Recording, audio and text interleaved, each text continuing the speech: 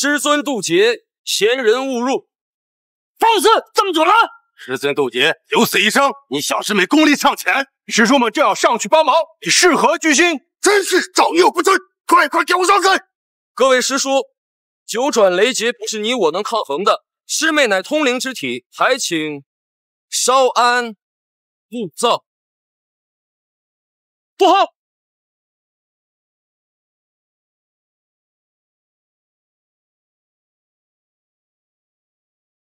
恭喜老天师渡劫成功！老夫在人界停留的时间不多，今日召集你们4人，便是宣布下一任大天师张楚岚。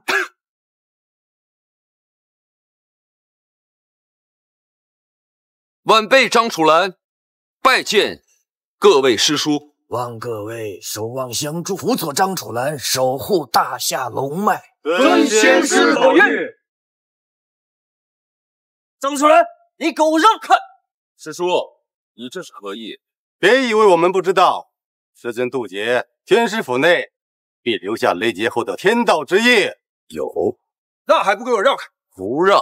既然如此，那就别怪师叔不客气。请。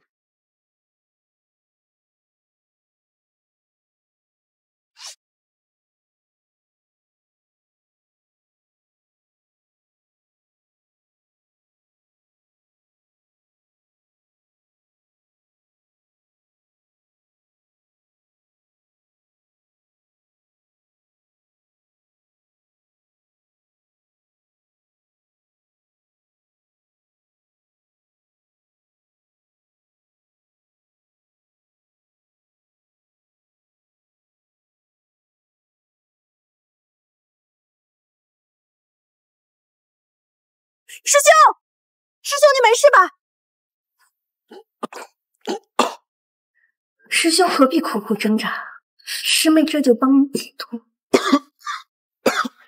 张楚岚，你就痛痛快快的去吧，这府主之位只能是我的。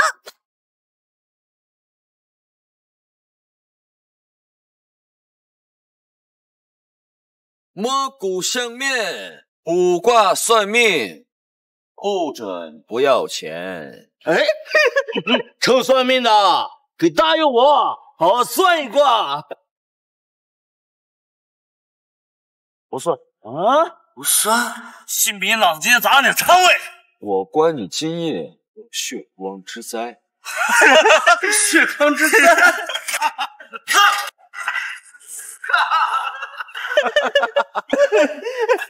大哥，干什么呢？啊！大哥，这逼崽子说你今天有这个血光之灾啊！你的小弟砸了我的摊儿，得赔。镇北王府御赐。镇北王，你家亲戚啊？啊，不是，我说你这个臭算命的装什么逼啊？今天这个谁有大哥喝的酒？臭算命的！刚刚我们老大跟镇北王在喝酒，你还不赶紧跪下来磕头道歉？我没这习惯。看看，都吓破胆儿啦！你就说吧，啊，我都准备接受你那阿谀奉承的鬼话。我看你呀，是天爷之体，无法幸福。打，往死里打！作孽啊！王爷，你怎么来了？老夫镇北王拜见大天师。王爷，他怎么？王爷当面，谁允许你站着说话？大王御赐的招牌就放在这儿，你们瞎了眼吗？竟敢在此闹事儿！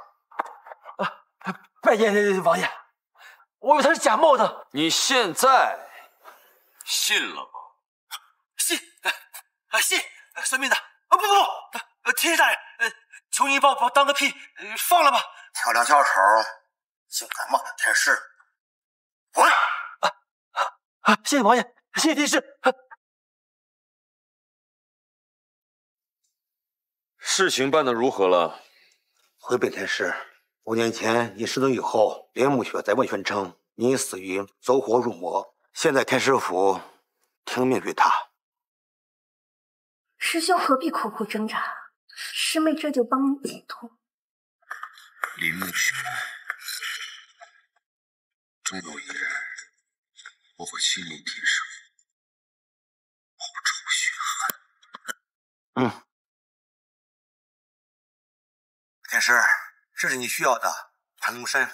另外，师能承担的项目，我已经让何总督交由上官家承接了。这些年辛苦您了，为天师效劳，是老夫之荣幸，万死不辞。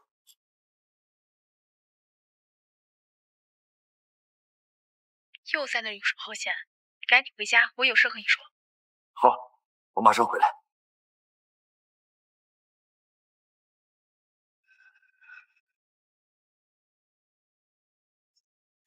王爷，刚接到消息，今晚是上官小姐的生日宴，但上官家却准备在生日宴上废墟。说什么？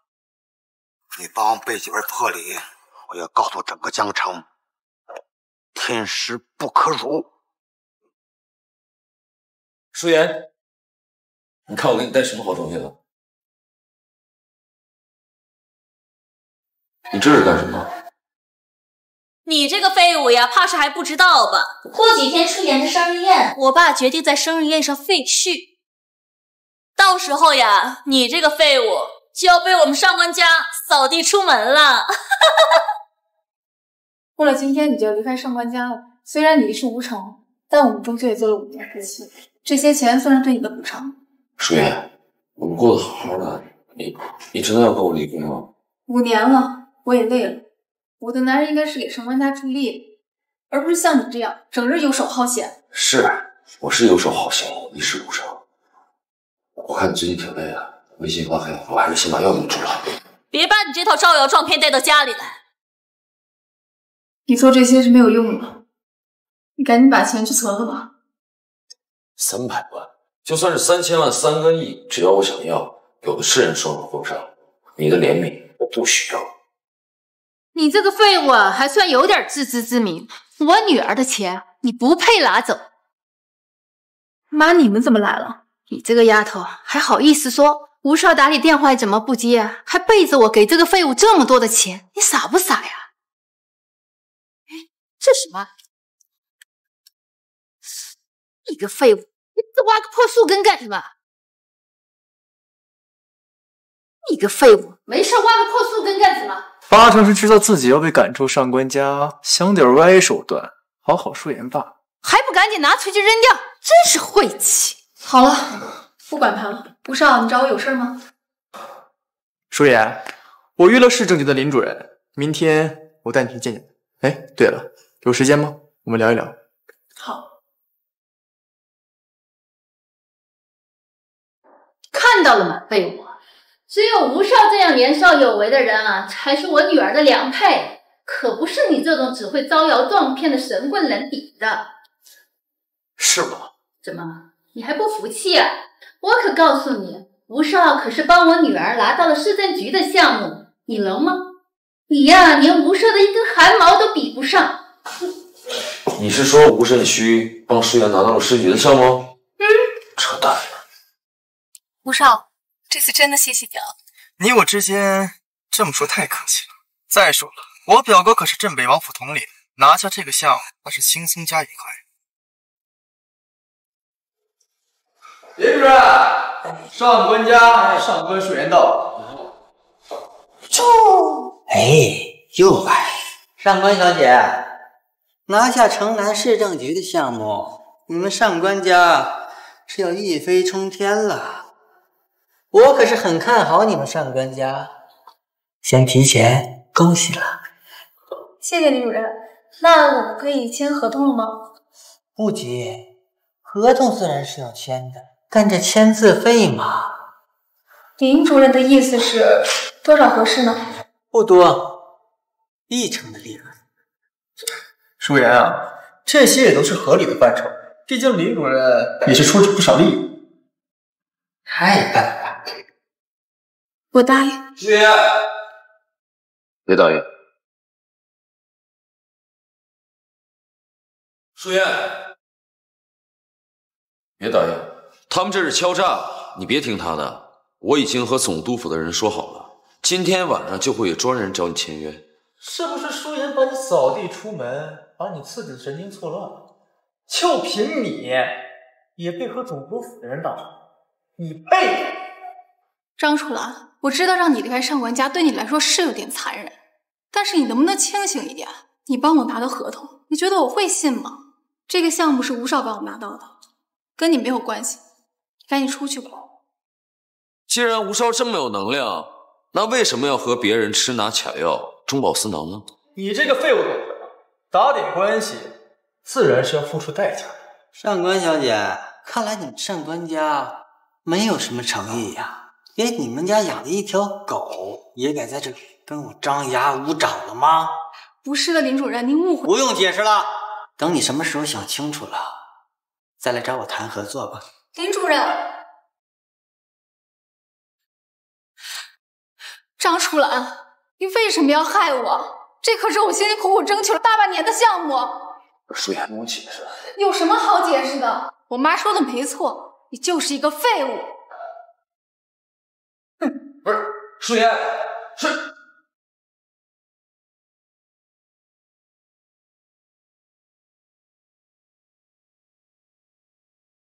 张楚岚，这府主之位是我的。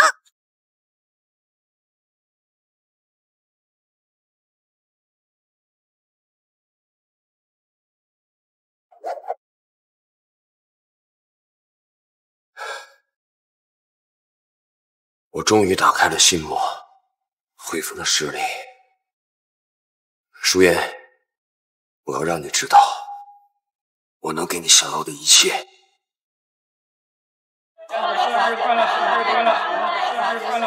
恭喜恭喜啊！恭喜啊！真的是大家安静一下，今天啊可是双喜临门，不仅是我丫头的生日，更是她龙归单身、迎接新生活的好日子啊！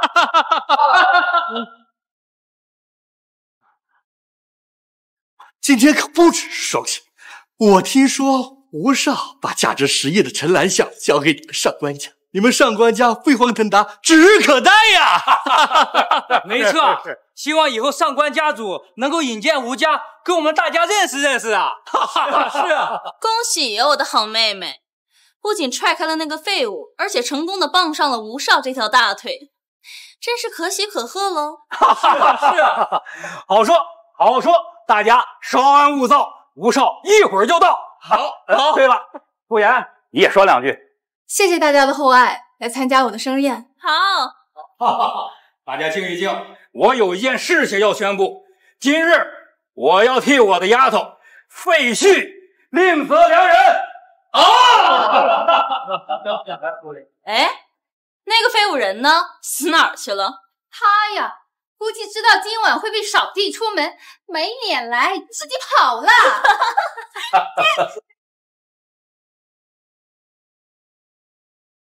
舒言，生日快乐！你个废物东西，还有脸来，真是晦气！哎妈，你这么说就不对了，毕竟今天是要废了他，他要是不来，咱们废谁呀？哟，你这个神棍竟然还知道给我的好妹妹准备生日礼物呢！来，让我看看你坑蒙拐骗到了什么东西。舒言，这块和氏璧可以保佑你事业一帆风顺，送给你，祝你生日快乐。好你个玩意儿啊！苏妍这些年没有亏待过你吧？你就拿这么个破烂玩意儿报答他的？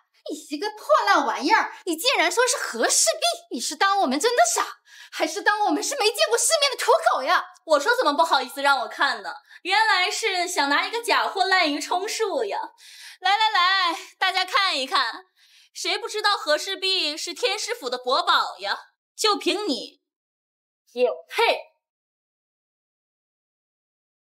那是你没见识。你竟然拿个假的和氏璧出来骗人！你这个废物赘婿，果然如坊间传闻这般，烂泥扶不上墙。谁说不是呢？够了，张楚岚，哗众取宠不会让我高看一眼。只会让你更难堪。你别再白费力气，我们终究不是一个世界里。舒言，你别跟他废话了，让他签了你的婚协议书，滚！舒言，我再问你最后一次，你还是不愿意相信我说的话吗？姐姐，为什么要舒言相信你啊？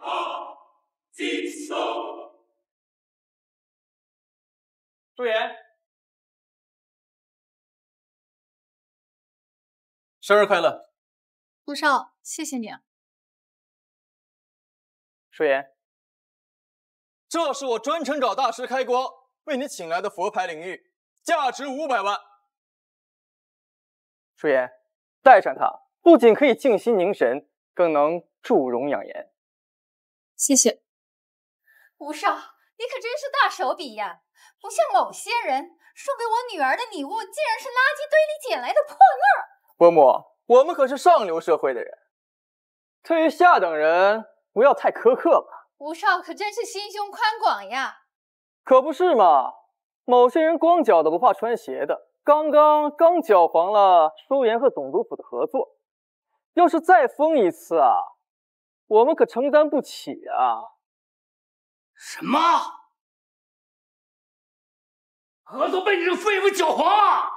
可不是嘛，我刚刚带舒言去找林主任签约，这个废物啊，一见到林主任就辱骂了，林主任一气之下就离开了。果然是成事不足败事有余，这种废物，你们上官家早就应该把他赶出去了。可不是嘛，要是我呀，杀了他都不足以泄恨。可惜呀，上官家飞黄腾达的美梦破碎了。这个废物！你这个挨千刀的，竟然毁了苏妍的前程！我打死你！妈，你干什么？打死他，那可就太便宜他了，就应该打断他的狗腿，把他拖到林主任面前谢罪。被人当傻子耍还不自知，可笑！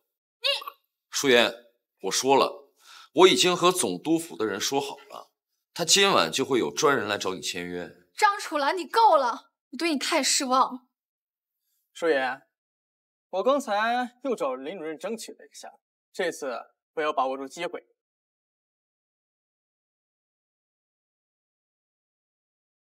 哎呦，你们这儿好热闹！上官小姐，考虑的怎么样了？林主任，现在的签字费可是这个数。什么？5成？舒言，5成的确不少，但是毕竟我们3番2次麻烦林主任，总该要表示表示。总督府的项目什么时候轮到你做主了？你这个跑腿走狗，也敢和我老婆狮子大开口？还敢在我面前狗叫？既然这样，签字费6成，少一个子儿都不行啊！对了，不仅如此，我还要上官舒言多睡几晚，什么时候把我陪舒服了，什么时候再签约。你找死！你废物东西，你知道你在干什么吗？林主任，你没事吧？滚开！城南的项目，你们上官家就别想要了。来人，我把他腿卸了。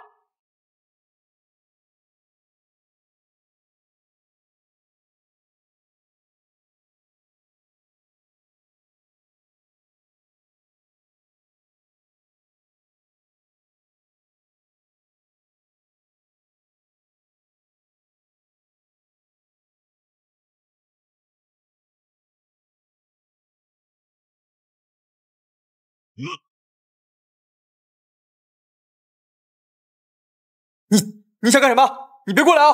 我跟你讲，大圣林主任，你完了！你完了！你完了！张楚岚，你够了，赶紧跟吴少林主任道歉。舒言，你到现在你都宁可护着他，不相信我吗？我相信你什么？相信你野蛮无知，这么长时间了，你什么时候帮过我？你个废物，还不赶紧滚过来签字！好，这婚我离。项目的合同就当是我爸他当年的救命之恩，从此之后两不相欠。总督大人呢？我要总督的。恭迎总督大人。你怎么在这儿？林主任可是要总督府给上官家的项目5成的利润，能不来吗？大人，我知道错了，大人，我一时鬼迷心窍，我再也不敢了，真的。滚！我总督府竟然有你这种败类！从今天起，你被革职查办了，给我滚！好，滚！我是受人所托来送城南开发项目的合同。这个废物说的竟然是真的！哎呀，兰啊，你怎么这么不懂事啊？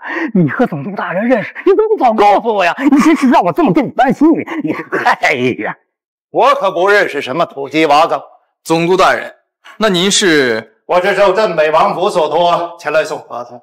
就是那个为龙国开疆拓土、平定北境的镇北王。我就说一个摆摊的也配让总督亲自来送合？原来是窃取了我的劳动成果来借花献佛呀！哎，吴少，这到底是怎么回事啊？众所周知，我表哥是镇北王府统领，这个项是我表哥一力促成的。区一个统领也能促成价值10亿的合同吗？他配吗？他不配？难道你这个臭审问配啊？这么说来，你就是一个窃取别人成果的盗窃犯。张楚兰，事到如此，你还不赶紧跟祖宗大人还有吴少道歉？一个糊涂虫，一个无耻之徒，也配让我道歉？何总督，你怎么不问问镇北王，这份合同到底是看在谁的面子上送？王八不过是一个区的入赘的废物，也敢在我面前逞能？来人！镇北王贺礼到。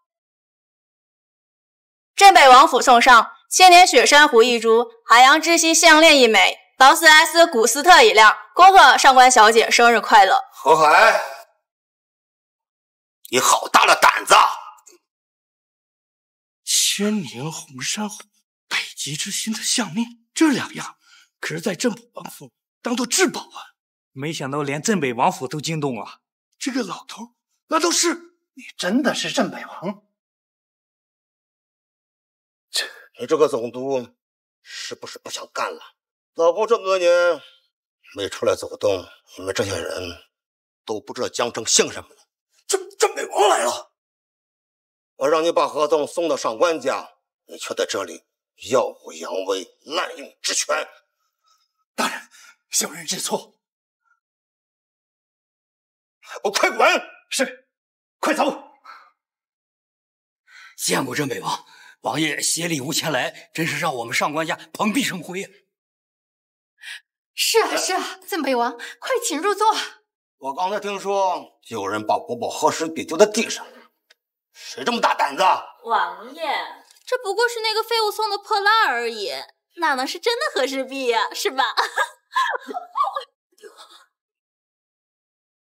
怎么？你觉得老夫眼瞎了吗？这块和氏璧，它的价值远远超过老夫送的贺礼。你们上官家真是有眼不识真龙！这怎么可能？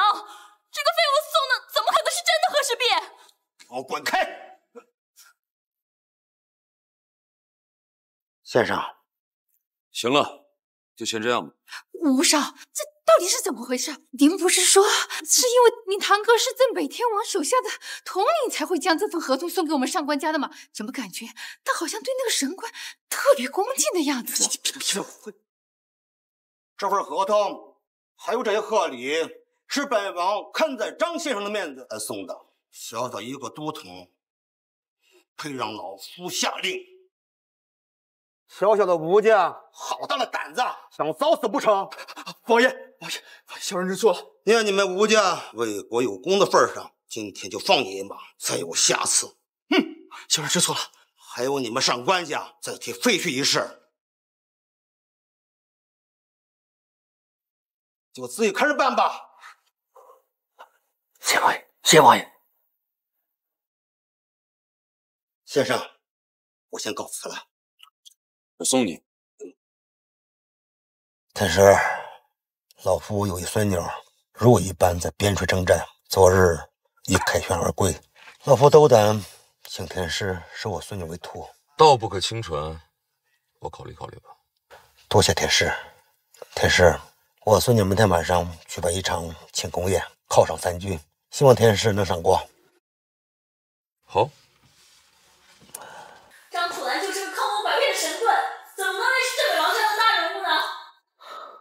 不可能，这件事情一定有蹊跷。你们谁见过镇北王？就连总督大人都没有见过。昨天那个老头一定是他请来的演员，来诓我们。肯定是的，这个废物啊，知道我们今晚要废墟，所以就找个人来给他撑场面。这个废物害得我被打了一巴掌，等他回来，我一定要让他好看。哎，咱们家不是有一笔黑龙商会的烂账吗？正好呀，让他去要，也好让黑龙商会呀给他点颜色瞧瞧。妈，你们别太过分了。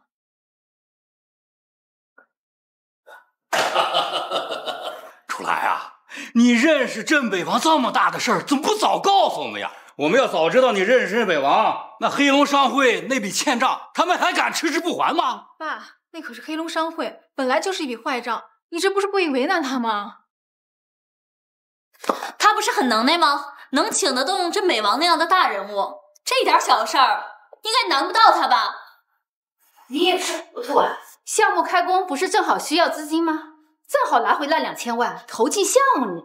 今天的事儿是我对不起你，这件事不用你管，我自己会处理。有些人不会是怕了吧？太怕露馅儿，不敢去。是不是有了这2000万，项目就可以动工了？黑龙商会吃人不吐骨头，那2000万根本就拿不回来，你可千万别犯傻。等我消息。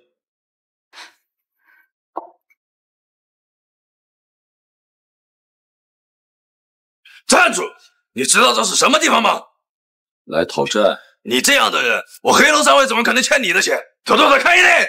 我数3个数。8个！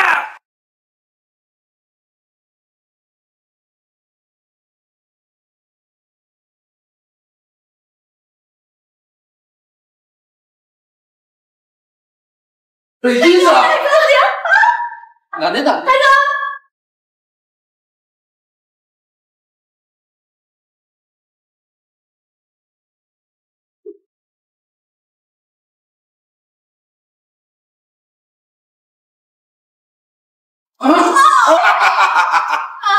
啊！台哥，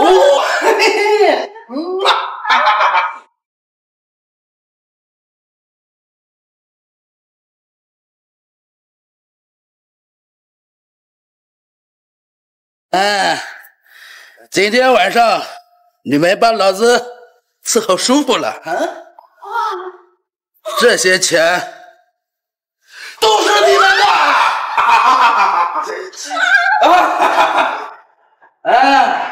姜昆，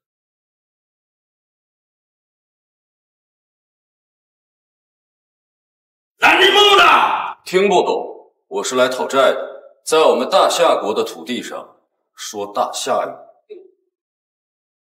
你找我姜昆讨债？欠上官家的2000万，连本带利还给我，你可以继续玩你的。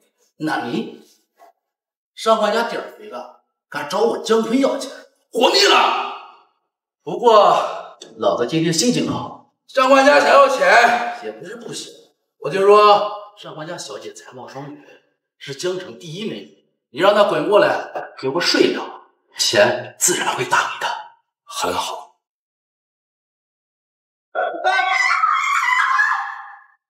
再给你一次机会，还钱。八哥，你敢打我？人呢？啊！你小子到底是什么来路？啊！还钱，或者死。好，好。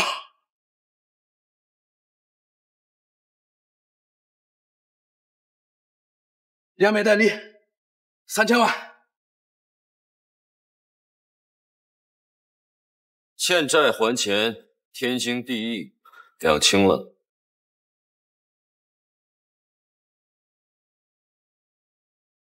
赵队长，有人来我黑龙商会闹事。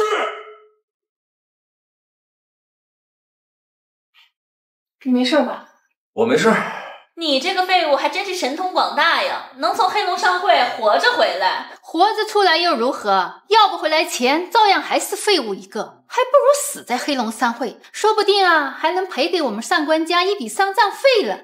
钱呢？要回来了吗？连本带利3000万，你看看。这怎么可能？这个废物还真的把钱要回来了，这可是吃人不吐骨头的黑龙商会啊！这支票不会是假的吧？他怎么可能从黑龙商会要得回来钱呀？看起来这张支票不像是假。你是怎么做到的？伯父伯母，你们还是留个心眼，就凭他这种废物，怎么可能从黑龙商会要到钱？吴少，您这话是什么意思啊？我已经调查过了，镇北王一直就没出来走动，他在为N1战将的庆功宴做准备，所以说昨天那个老头一定是他请来的演员诓我。吴少，你的消息可靠吗？我表哥可是跟随N1战将北归的统领，他在边关建功立业，有资格参加庆功宴，他说的话难道有假？那这张支票，至于这张支票啊，所有人都知道。从黑龙商会手中要钱，那是虎口拔牙。就凭他一个摆地摊的废物，他有这种能耐吗？所以这张支票一定是假的。这张支票是真是假，验验就行。你不行，不代表我不行。吴少都已经拆穿了你的把戏了，还在那里死鸭子嘴硬，真不要你！伯母，为了这种废物气坏身体不值得。我知道你想贬低我在舒言心中的存在感，好啊，你做到了。这张支票是真的，你满意了？但人要有自知之明，这种不切实际的想法还是少说为好，害了自己事小，不要连累舒言。你是什么样的人我很清楚，但是想获得别人的尊重，你还是得好好做人。舒言，朽木不可雕也，还是不要白费力气。这次来，我是给大家带来一个好消息。吴少，你有什么好消息？托我表哥的福，他将在N1战将今晚的庆功宴上加官进爵，因此我吴家也有资格参加庆功。那N1战将也会亲临现场？没错，舒言，我今天来就是为了带你一睹你偶像的真容。不愧是吴少啊，到时候能不能也带我们一起去见见世面啊？伯母客气了，这种宴会虽然有门槛，不过既然伯母你开口，那当然没有问题。但是这个废物不行，一个小小的庆功宴想去很难吗？你怎么会有N1战将庆功宴的邀请函？那还用说嘛，有的人呐，真的本事没有，坑蒙拐骗的本事那可真是不小呢。废物，你胆子不小啊！之前你当着我们的面弄虚作假也就算了，现在竟然连N1战将庆功宴的邀请函都敢造假，你想死啊？就死远一点，别害了我女儿！没想到你这么虚伪，踏踏实实的做人有这么难吗？舒言，原来我在你心目当中是这样的人。舒言，我们是上流社会的人，对于这种不入流的废物，没必要放在心上，还是想想如何跟N1战将打好关系。一点自知之明都没有的废物，还不快滚！你们这是准备让他滚到哪儿去？赵队长，您怎么来了？哼，自然是为了他。赵队长，这个废物是不是犯了什么事？他跟我们上官家可是一点关系都没有的。张楚岚，你寻衅滋事，殴打黑龙商会的成员，现在本队长将你缉拿归案。你确定要抓我？赵队长，他虽然做事鲁莽，但是黑龙商会欠钱在先，他也是被逼无奈。哎，舒言，要债没必要打人吧？他既然打了人，就做好蹲大牢的准备啊！啊，你先配合赵队长好好改造，我马上给你请律师。不用了，我跟他去一趟就行。带走。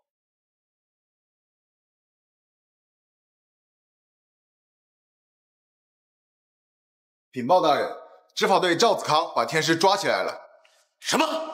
好大的胆子！带人随我营救天师。是。小子，老实交代，争取宽大处理。有人替我交代。小子，你以为我不知道你的底细？你不就是上官家的一个小小的赘婿吗？落到了我的手，你还指望着谁会来捞你？老不敢。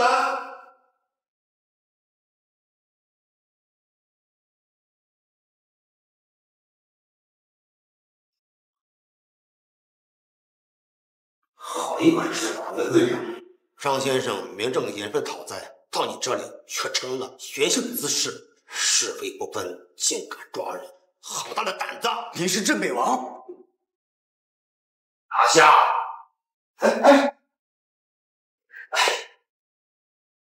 天师，让您受惊了。镇北王替我交代。大人饶命啊！我只是一时糊涂，被奸人给蒙骗了。老实交代，真去和他说。我全都交代。是姜昆，姜昆他骗我说您闯了黑龙商会抢他的钱，我是力不心气，这才冒失的把您给羁押了。我知道的，我全都交代了，大人。大人您明察呀，大人。确实如此。执法者应当秉公处罚，若有下次，绝不轻饶。啊，是。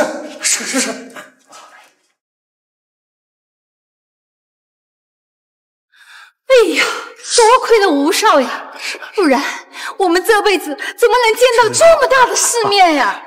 伯母太客气了，舒言，一会儿你就可以见到你的偶像了。谢谢吴少。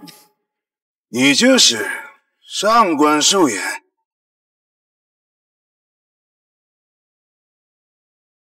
黑龙商会龙爷，久仰。这个项目，我们黑龙商会已经内定，不管你是如何半路截胡，只要你把项目交出来，我都可以当作无事发生，甚至你还可以交到我这个朋友，否则你和你的上官家的结局都会很惨。快看，黑龙商会的龙爷和管事姜昆找上上官家了。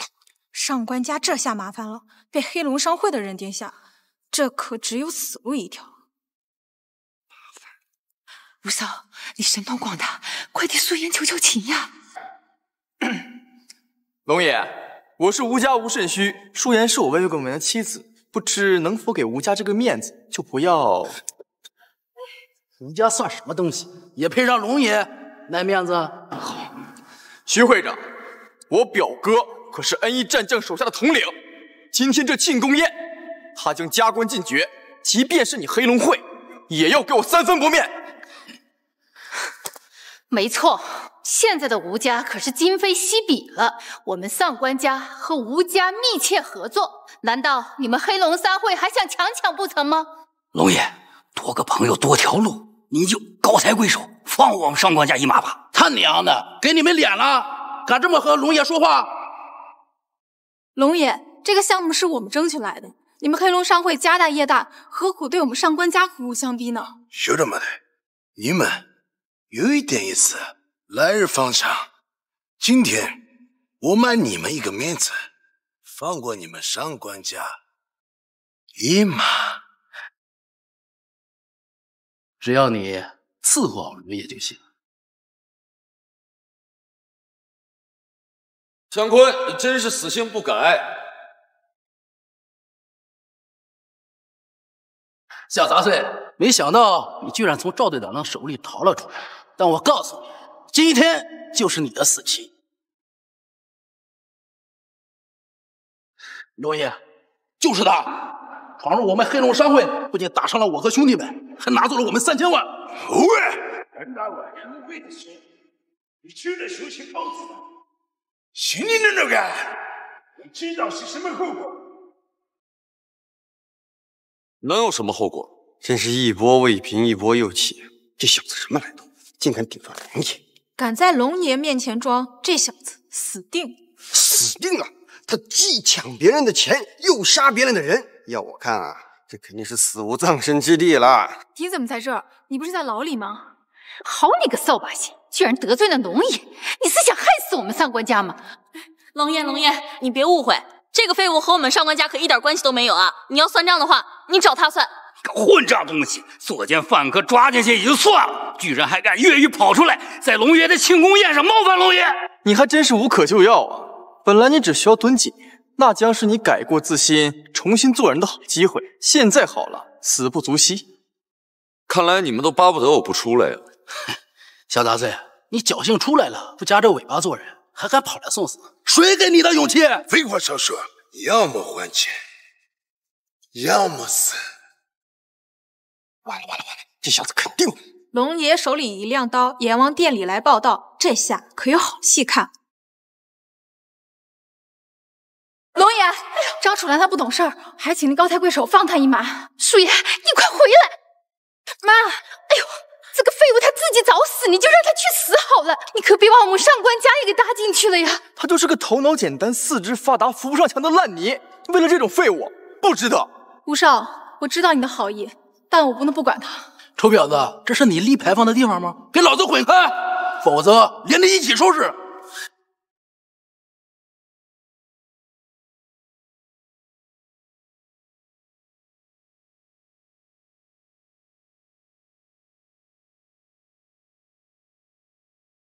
我最讨厌别人用枪指着我的头。别了，住手！赵队长，赵队长，这个废物越狱了，你赶紧把他抓住，严惩不贷。放你娘的屁！滚蛋！张先生是无辜的，真正作奸犯科的是他们。来人，带走！来人，带走！赵队长，哪里吸毒了？当然是来缉拿你归案。我劝你最好乖乖的束手就擒，不然的话，我再给你加上一条抗拒执法罪。赵子康，给你面子叫你一声赵队长，你区区执法队，在我眼里算个屁。这么说，你是真的打算抗拒执法？老子是黑龙商会会长，你敢动我，明天就带人并了你的执法队。赵队长，要是需要帮忙，随时说。张先生，不用。来人，带走。谁敢在庆功宴上闹事？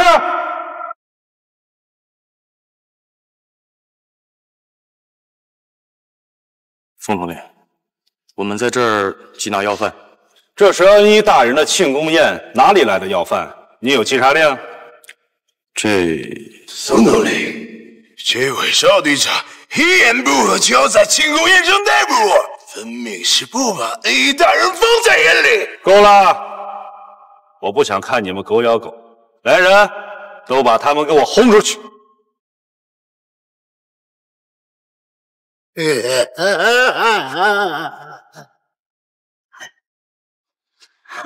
宋统领，宋统领真威风，真不愧是要加官进爵的人。这一次吴家可谓是一飞冲天了。我们走。表哥，你来了。吴少，这就是您表哥呀，真是一表人才呀。表哥，这就是我经常跟你提起的上官家，这位就是上官舒言。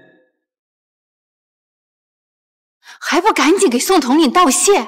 要是没有他，咱们可就麻烦了。谢过宋统领。区小事不用放心上。表哥，我还有一事禀告：有人伪造邀请函混入庆功宴。什么人敢这么大胆？就是他！表哥，这个是上官舒言的老公，把他做掉，舒言就说不得了。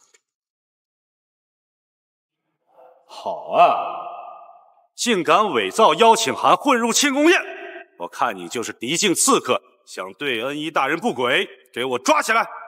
一个小小庆功宴的邀请函，我何须造假？再说，你确定不分青红皂白就要抓我？我堂堂恩一战将手下的统领，抓你还需要理由？张楚岚，赶紧跟宋统领道歉，并保证以后再也不犯了。舒言，我这个邀请函是真的，我何必要跟他道歉？还敢狡辩！给我抓了这个敌国刺客！怎么回事？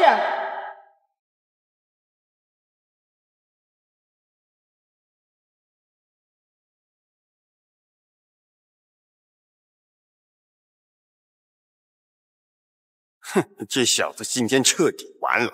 恩一大人亲临，这下看他还怎么张狂。大人，有人假冒邀请函混进庆功宴，小人怀疑他是敌国的奸细刺客，正要逮捕他。大人，我是吴统领的弟弟，就是这个人胡作非为。你说他是敌国的奸细刺客？没错。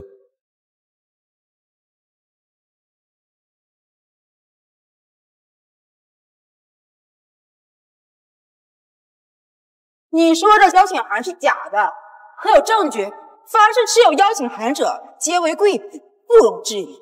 你就想将他抓起来？你又说他在庆功宴上胡作非为？我没看到，我什么都没看见。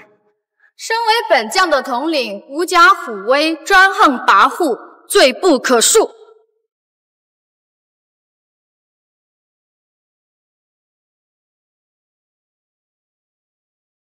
大胆！爷，赵兵这位是一位大人物，天纵奇才，横压一世。我看他其貌不扬的，真有这么厉害吗？即便是我，都要对他毕恭毕敬。我已经邀请他参加你的庆功宴，届时你有各位注意，千万不要得罪他。好了好了，爷爷，我知道了。大人息怒，属下知错，属下再也不敢了。丢人现眼的东西，给我滚出去！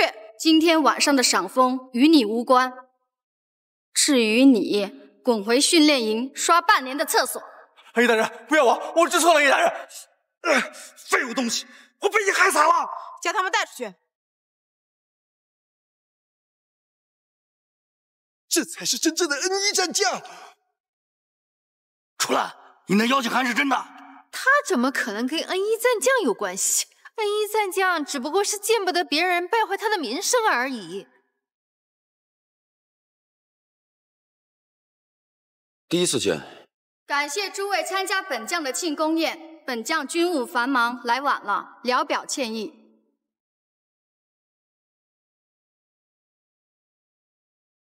天师，我派了人去接你，有事相求。知道了。今天终于圆梦了，可以看到恩义战将本人了。是啊，这次呀，多亏了吴少，哎，可惜啊，出了这么档子事，都怪了废物。行了，到时候吴少一定会找他的麻烦，最好是现在先把婚离了，免得吴家迁怒咱们少官家。哎，你们看那个人怎么那么像张楚岚那个废物啊？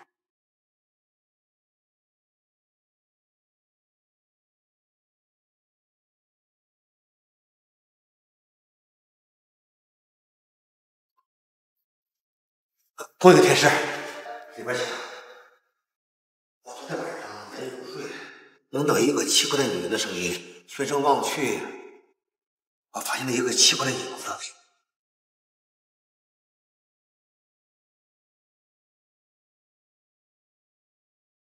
而且那个影子如伏虎之躯，我走到哪里看到他。我担心飞入了还没去远方的时候，也看到一个男人。以你的实力，能在你眼皮子底下作妖，绝非常人。天师，天师，有什么发现？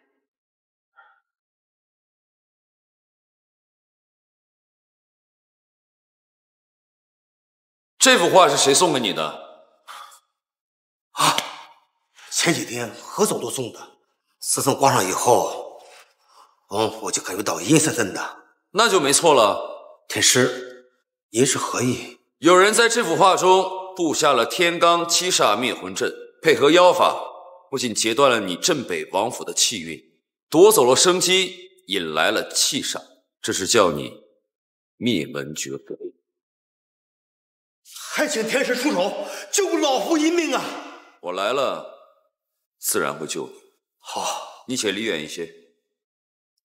画中无景，画中无声，画中取命，即是画中仙，奸尸妖相见。冥顽不灵，既然如此，那我便直接灭了你们。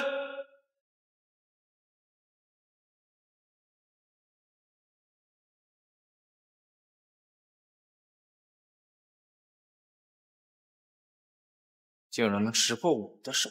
我识破了又如何？既然这毛头小子不想让你我韬光养晦，那你我就不必遮掩了，杀了他们便是。天师，这是人是鬼啊？幽灵而已，不必慌张。好大的口气，饶我清修庶子以死谢罪。我要他的精魄。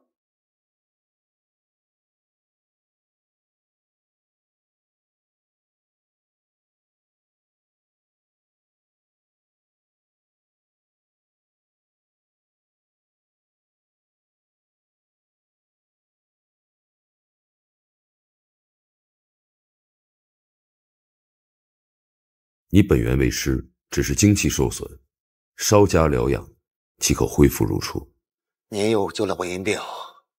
上次说殊途一事，不知您意下如何？上次说殊途一事，不知您意下如何？我答应了。天师大恩，请再受我一拜。爷爷，怎么连我的庆功宴都不来参加呀？爷爷，爷爷，谁给你个？看出王爷如此大了。是你来王府做什么？寻求自保吗？你怎么说话的？这位是我你请的师傅。我横压北境，乃当世的将星，能当我师父的人，我看还未出生吧。闭嘴！解释。行了，既然看不上我这师傅，在下告辞。站住！把刀放下！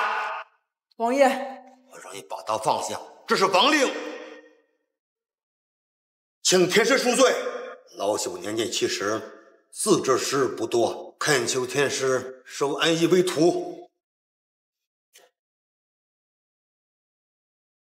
安逸接令，战北王令，吾将战进安逸，拜张出来为师，敢不从，退出北境军，永不起复。接令吧。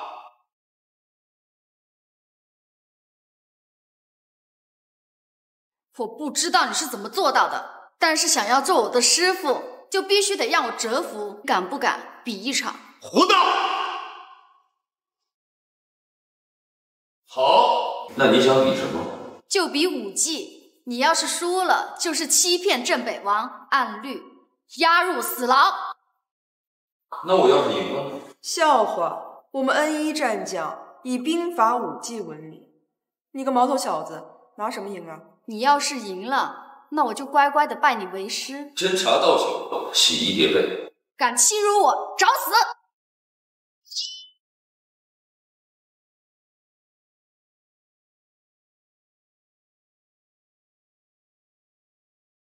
你输了。我不服，是我受伤了，你胜之不武。我镇北王府的人输了就输了，说不起的话就滚出王府。爷爷，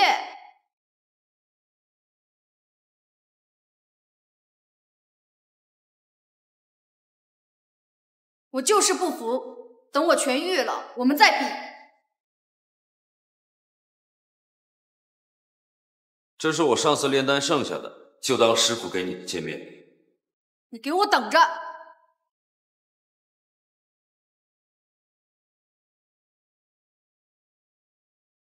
让天师见笑了。无妨，练武之人就得有这股韧劲儿。要是这么就认输了，我怎么可能把那平原丹给他？都怪上官家那群废物，害我丢了风声。此仇不报，我誓不为人。表哥，你快想想办法呀！我不想洗厕所。这事儿不用你管了，我都安排好了。宋统领，好，我知道了。爸，是不是宋统领又要找张楚岚麻烦呀？胡说八道，分明是宋统领他不计前嫌，说明天在阅江楼摆上一桌，庆祝你的项目开工呢。爸，您带我去吧，我项目实在是走不开。这怎么能行？宋统领他指名道姓的让你去参加，你要是不去，我看这个项目你就别管了，交给焦梦吧。您怎么能这么做呀？宋统领好心摆宴庆贺，上官书言，你别给脸不要脸。我看不要脸的是你们吧？你这个废物还知道回来呀？要是宋统领让镇北王把合同收回去了，你让我们上官家怎么办？区区一个统领，掀不起什么大浪。大言不惭。爸，您不是就怕宋统领会怪罪我吗？好，明天我去跟他赔罪。舒言，你不用劝我了，这件事因你而起，我也有责任。我公司还有事儿，我要先走了。舒言，舒言，宋兄弟基因叵测，那个宴会你不要去。你觉得我是愿意去吗？我现在做的所有事都在为你擦屁股，难道你还不明白吗？行，那我跟你一起去。不用了，我怕你会惹出更大的麻烦。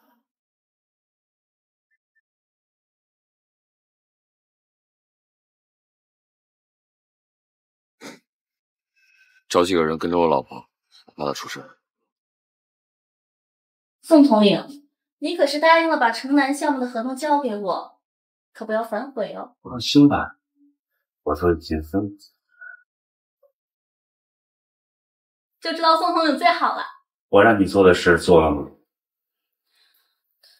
放心吧，宋统领，明天我一定帮你表弟拿下上官舒言。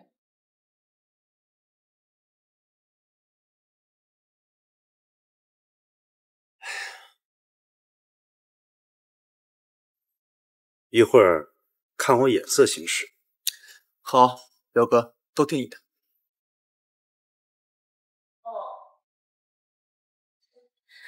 上，宋统领。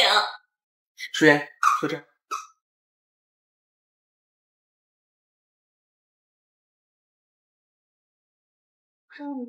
味道是，吴少，你身上这味道是？这不是听恩义大人的吩咐，去训练营办点事儿。这样，你们先聊，我去换身衣服。好。宋统领，昨天那事儿真的很抱歉，没想到会弄成这样。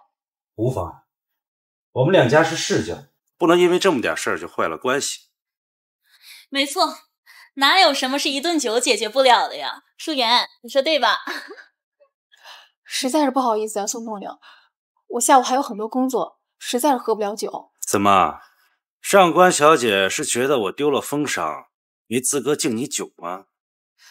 宋统领，您误会了，我敬您一杯。这才对嘛，大家一起。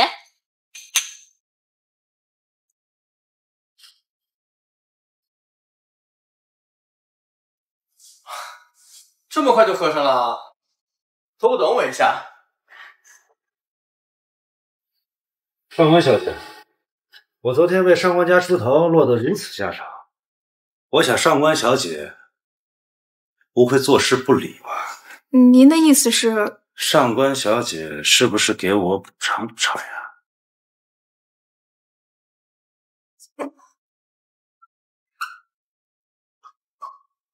宋统领，你交代我的事儿呢，我都已经做了，等你的好消息了。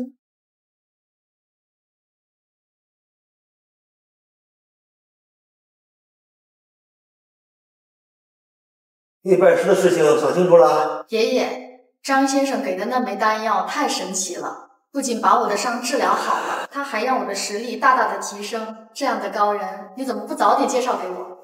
哈哈哈！之前也不知道是谁嫌弃他来着。行了，爷爷，张先生快到了吧？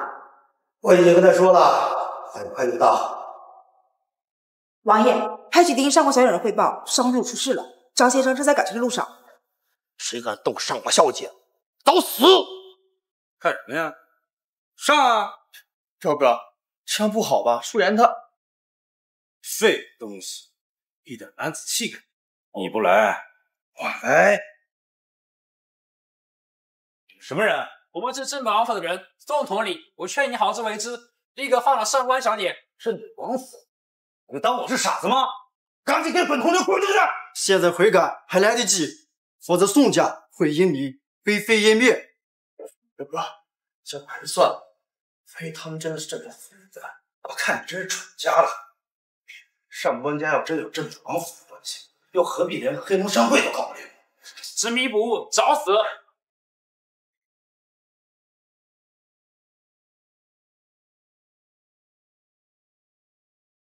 就你们这种实力，还敢自称是镇北王府的人，老子在边境厮杀的时候，像你们这种货色宰了不下数十。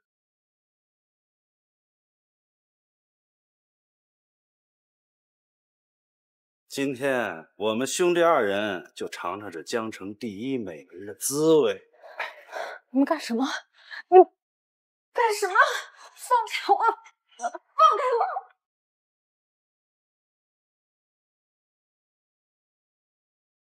动我老婆，你们两个找死！狗杂碎！你害老子丢了封赏，老子今天给你点颜色看看！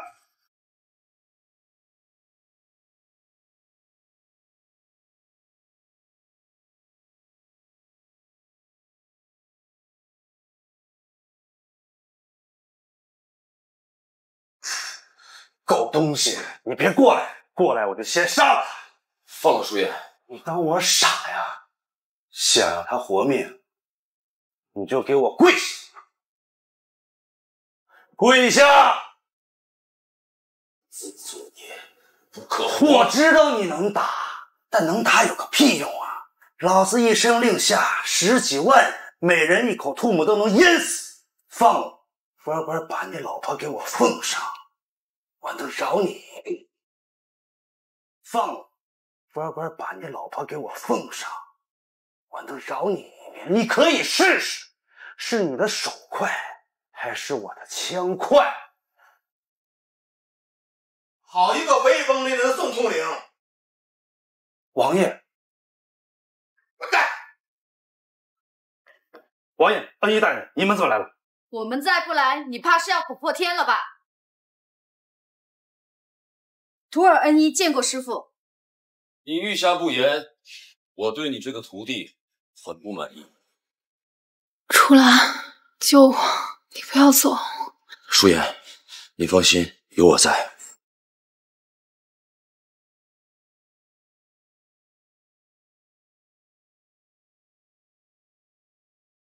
这里交给你，记住，我要吴家死。你送我师傅。是。王爷，他不过是上官家的一个废物赘婿，怎么会成为恩义大人的师傅？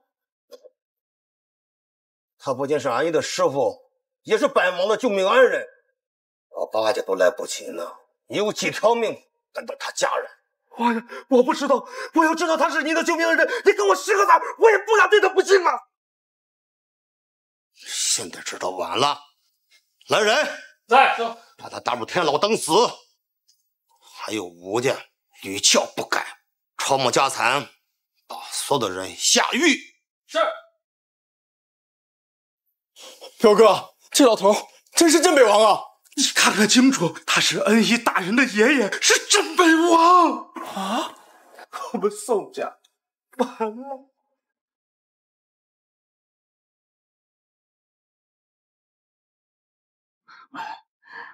这个我好热，我好疼呀！这两个畜生，舒言下了好大量的药。乾坤无极，往来有序。破！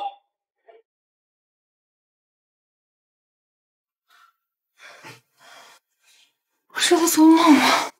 你不是在做梦，舒言，你没事了。楚兰，我其实不想跟你离婚的，但是我一个人承担了所有，我真的好累啊！你要是能像今天这样帮我就好了。舒言，你放心，以后有我在，不用人欺骗你。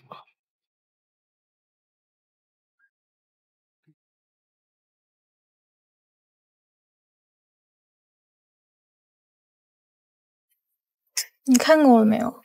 不够，一辈子都不够。对了，昨天宋统领没对你怎么样吧？没事了，都已经解决了。真的？当然了。你先好好休息啊，我先出去一趟。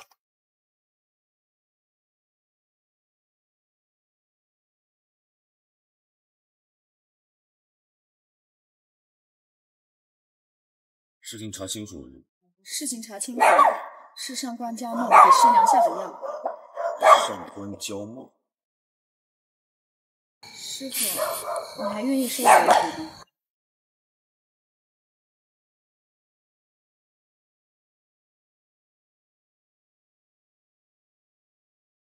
你说什么？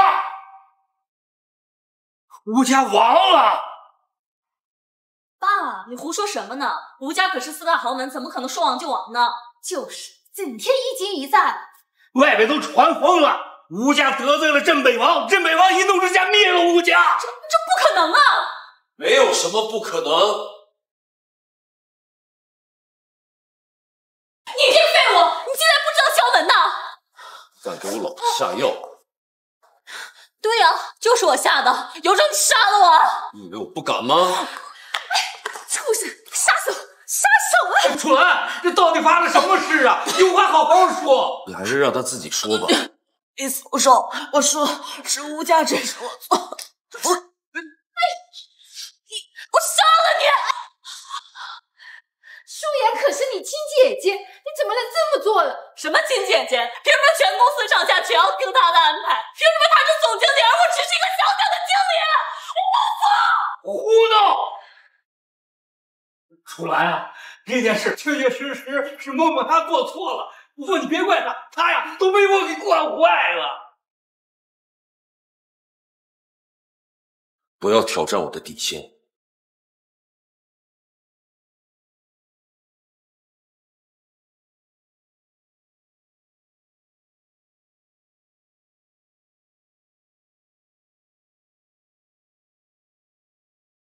你的仇恨吸引了我，臣服于我，我将赐你无上力量。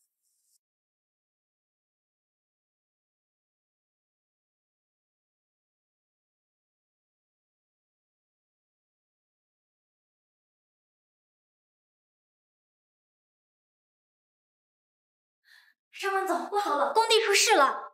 什么？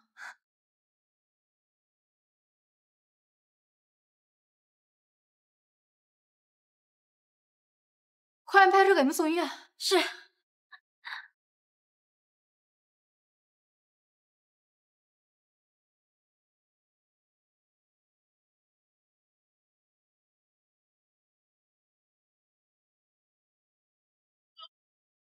哟，李总，来的倒是挺快啊。坤哥，人命大过天，麻烦你把车让一下，别开这种玩笑了。李总还真是健忘。这件事可是你起的头，吴家亡了，你的靠山倒了，现在该把城南的项目让出来了吧？是不是我把城南的项目让出来，你就可以把车挪开？那是当然。好，严总别答应他们，他们是不会善罢甘休的。那我也不能见死不救啊！我答应。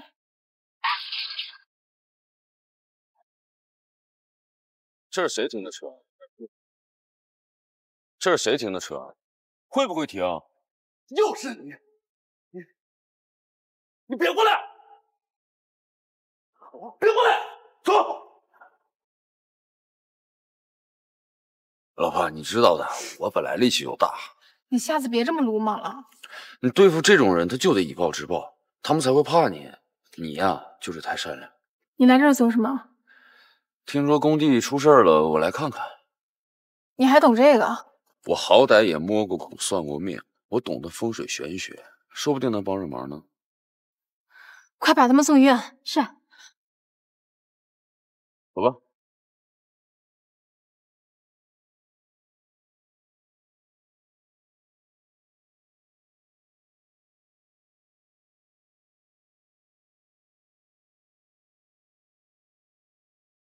禁忌雪煞，有点意思啊。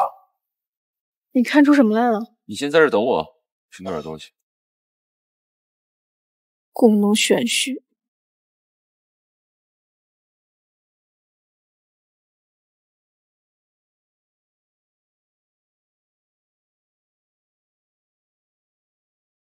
哎，有点重啊，破坏了你可赔不起啊！你是老板，想买什么直说。一份100年以上的宣纸、丹砂、墨笔，年份越老越好。稍等。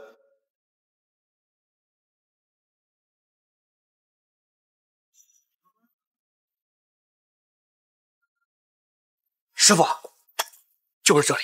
康伯龙用那个墨笔就在这个店里啊。师傅，小点声，那可是我上次监牢看到的。来，宣纸、丹砂、墨笔，小伙子，你的东西齐了，一共10万块。爽快！等等，老板，这支墨笔我买了，钱货两清，这现在是我的东西。老板，这笔多少钱？这笔2万块，我出5万啊！把这笔让给我。小伙子，您看，要不我再给你换一支笔？换就不用了。要想让我退回这支笔啊，你把它让给我就行。好，可以，没问题，没问题。那这个5万块，您可不能反悔啊！好，您的了。不错，这果然是唐伯龙御用的墨笔啊！这果然是唐伯龙的御用墨笔呀！这是唐伯龙用过的，把笔还我，我不卖了。怎么，老板，你想坏了古玩行当的规矩不成？都已经换了1次了，也不怕坏第2次。我告诉你们，要么把笔还我，要么给我1000万的补偿，不然的话，你们可以别想走出去。你是不是想死？敢威胁我们？你知道站在你面前的可是城北赫赫有名的西门大师。您是那个懂风水玄学的西门大师啊？哎呦，失敬。哎呀，老夫陈北玄，江城风水界呢都给面子，都尊称我是西门大师。哎呦，失敬。那老板，那你这个笔还退吗？不退了。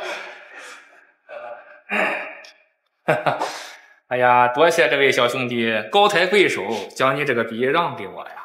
哎，我看你好像是在学习风水吧？这样，为了补偿你一下，我免费给你指点指点，如何呀？不用了，你没这资格。小子，什么意思？这一看就是检录失败，恼羞成怒了。哎，小兄弟，哎呀，真不好意思啊，这笔本来是你的，看起没关系，老板，我这支啊，可比他手上那支强多了。你别开玩笑了，这就是个工艺品，进价100块钱都不到。故弄玄虚，我倒想看看你这破关刀比得上我这唐伯龙。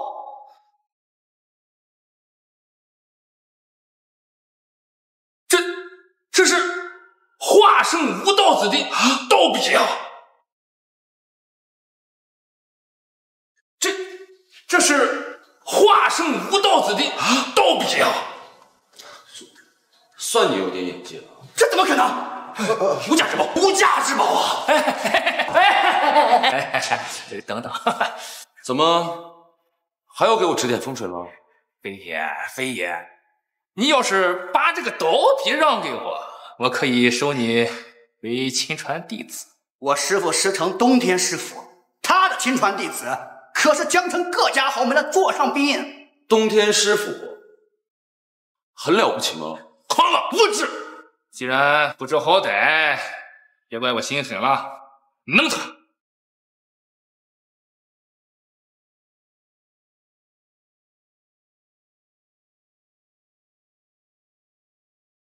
不吃吗？还想要吗？在手把面前，武者就是站着挨打的靶子。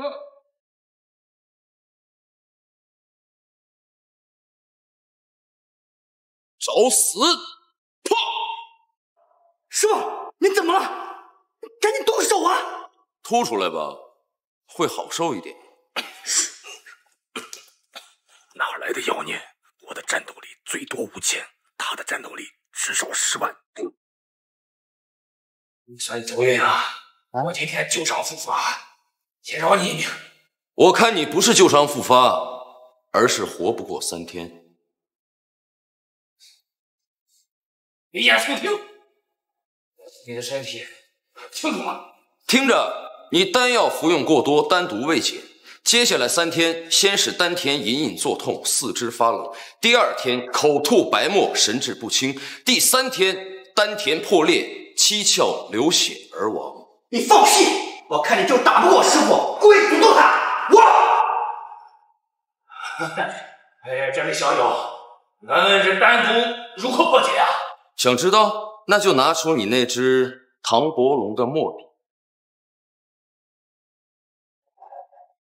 嘿嘿，想要夺宝你就直说呀！啊，还玩这种伎俩？该说的我都说了，将来可不要跪下来求我救你。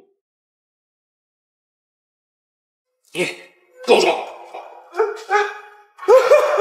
哎呀，我今天造了什么孽呀？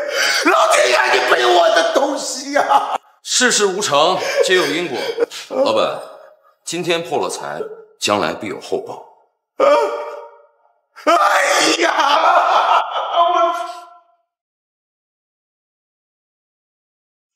雪上出关，不懂啊！出事了！总经理，你醒醒啊！总经理，你醒醒啊！总经理，总经理。何主任，今儿来了个极品，有多极品？江城第一美女上官舒颜，快带我去看看。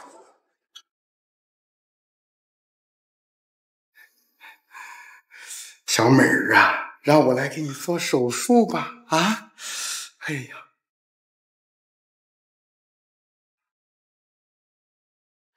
周明珠，发生什么事了？总经理刚把伤者送上救护车，突然这……哎，干啥呢？干啥呢？里边做手术不知道啊？显示不见。给我滚开！嗨，我告诉你啊，事关病人生死，要病人出啥事，这个责任你担不起啊。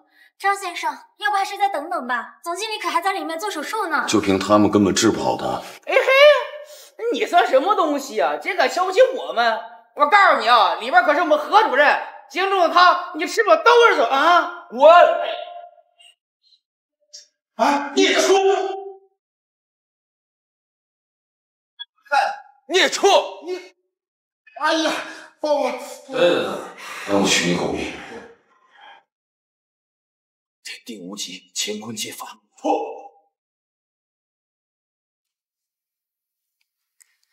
老公，没事了，安心睡一觉吧。把舒颜带出去。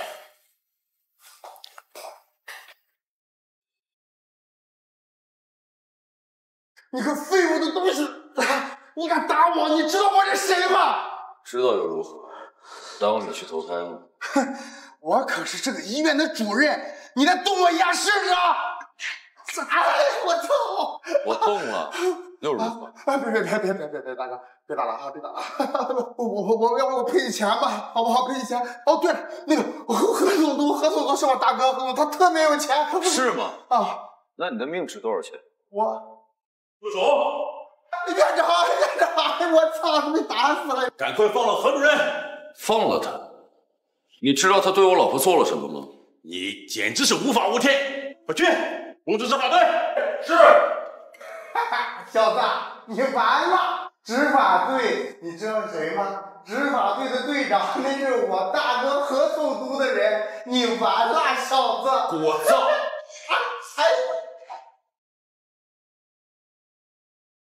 让我看看是哪个废物，竟然敢对何总督的弟弟动手！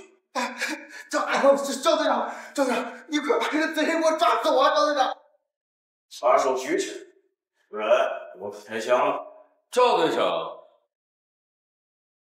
你确定要对我开枪吗？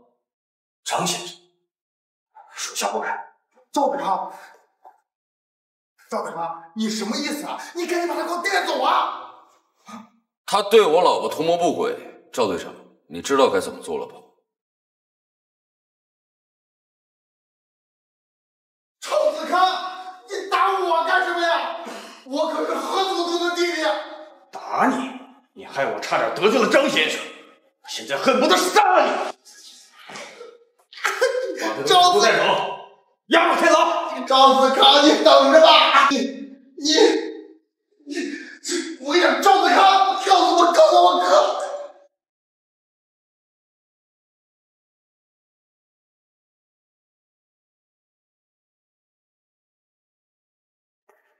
是非不分，包庇下属，我要是你，早就引咎辞职了。你完了！你打伤了何家二爷，何总督不会放过你的。我等他来找我。说什么？赵子康把二叔抓进天牢了？是呀，这个吃里扒外的畜生，因为当了执法队队长就无法无天，连二爷都敢抓。因为什么事情抓到二叔？查清楚了吗？好像是二爷对上官素颜有所想法，被上官家那个废物赘婿打了一顿，就被抓了。赵子康简直找死！不抓凶犯，却抓我二叔，通知下去，罢免赵子康一切职务。另外，带领的人随我去抓凶犯。是。你刚恢复，早点休息吧。不行，公司出了急事儿，我必须把平常方落实。那你把汤先喝了，我煲的。有心思煲汤，不如想想接下来要坐几年牢吧。你打伤何主任，恶意重伤他人，将他打入死牢。何督察，是不是有什么误会啊？何主任被他打得4肢寸断，铁证如山，怎么可能是误会？把他压下来。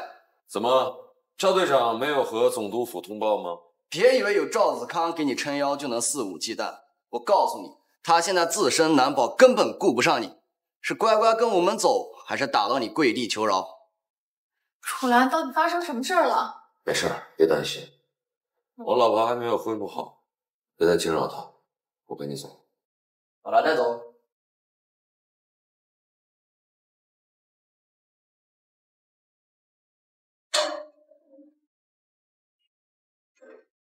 你说这一下子要看到你身上，那叫得有多惨？怎么，现在连审问都跳过了，直接上刑了？是又怎么样？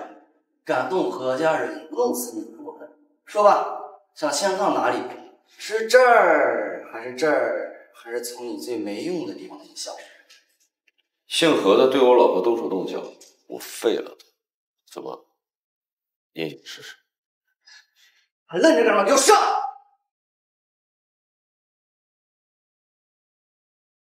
别以为有点三脚猫的功夫就能肆无忌惮，再讲能不能他？你要干什么？你也别叫何太了，你干脆叫何苦得了。你想干什么？告诉你，别以为你是何家人就可以为所欲为。何总督怎么会有你这么废物的儿子？妈的，你敢羞辱我！羞辱你怎么了？妈的，你敢羞辱我！羞辱你怎么了？就算你那个爹在这，我骂他，他也得乖乖受着。目无总督，老子弄死你！妹子，你要弄死谁？爸，你来的正好，快弄死他！他说打伤二叔，还说连你……闭嘴！江城总督何海见过张先生。爸，他闭嘴！你过来跪下，给张先生道歉。行了，别演苦肉计了。何总督，以后管好你的手下，尤其是何家人。是张先生。爸，他到底什么身份，值得您这样对待？镇北王3番2次为他出面，你觉得呢？镇北王？没错，那个老家伙仗着江城是他的房地，根本不把我这个总督放在眼里。泰儿，你要记住，做大事者不拘小节，更要能言日语。爸，难道说那件事情有答复了？东天师傅那位大人已经答应我，助我登上位。青儿啊，这一别怕是有20年了吧？上官伯父，整整18年了。当年青儿被一个老道士带走，我就知道他肯定会有大出息。想不到现在都是东天师傅的2星天师了。妈，当时你不是和我说亲哥是被人贩子拐卖的，这辈子不完了吗？上官伯父，我当时和舒妍妹妹有过婚约，不知道现在还作不作数。晴儿啊，我们家舒妍她作数，当然作数啊！青哥，你怕是还不知道吧？上官舒妍呀，早在5年前就已经结婚了，怕是无法和你履行婚约喽。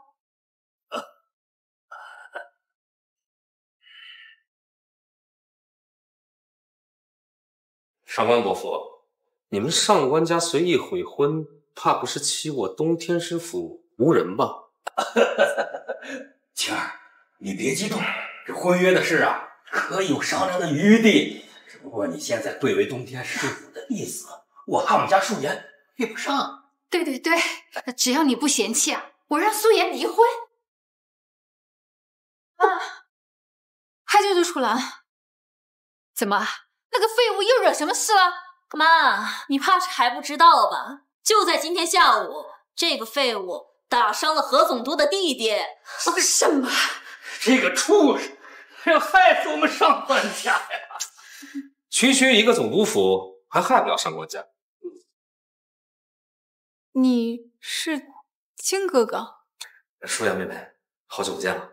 青哥哥，你能救楚兰吗？上官舒颜，你怕是脑子有什么大病吧？难道你不知道你跟青哥从小就定下婚约了吗？现在却要让救你那废物老公？就是呀，素颜还不赶紧跟青哥哥道歉？阿姨，不用，只要是舒颜妹妹想要的，我都会尽全力满足她。喂，通知一下总督府，放了那个张楚兰放了一个叫张楚兰的人。青哥哥，这样真的可以吗？无怒啊！舒颜，你知不知道现在的青儿是冬天师傅的2星天师，堪比镇北王府的冬天师傅。你还算有点常识。你亲哥哥这次下山啊，就是专门为了和你的婚约。你不但不和那个废物撇清关系，你还让亲哥哥去救他，你可真是。青哥哥，对不起，我有老公了。哎呀，苏颜，那个废物有什么值得你这么惦记的？大不了你和他离婚好了。舒颜妹妹，我不介意你有过一段婚姻，哪怕是去救你现在的丈夫，但只要你一句话，我诸葛青便心甘情愿的为你赴汤蹈火。我决定了，舒颜，赶紧跟那个废物离婚，把和青儿的婚约提上日程。爸，怎么连我的话都不听了？这冬天师傅乃是绝世宗族，如果我们上官家得到了冬天师傅的庇护，何必还困在这个小小的江城？这就是你们上官家的嘴脸吗？把我老婆当筹码？这就是你们上官家的嘴脸吗？把我老婆当筹码？你这个废物，竟然还能这么快回来！看来青儿的电话起作用了，这么快就把这个废物给放回来了。你就是舒颜的丈夫张楚兰吧？冬天师府2星天师诸葛青。你算什么东西啊？配合我握手吗？放肆！青儿好心好意的打电话通知总督府，把你放了出来，你是什么态度？废物就是废物，看见比自己优秀的人，只能无能的怒吼。我需要他救吗？他只不过是个2星天师，哪有什么资格命令总督府？你少说两句吧，刚青哥哥打电话我都听到了。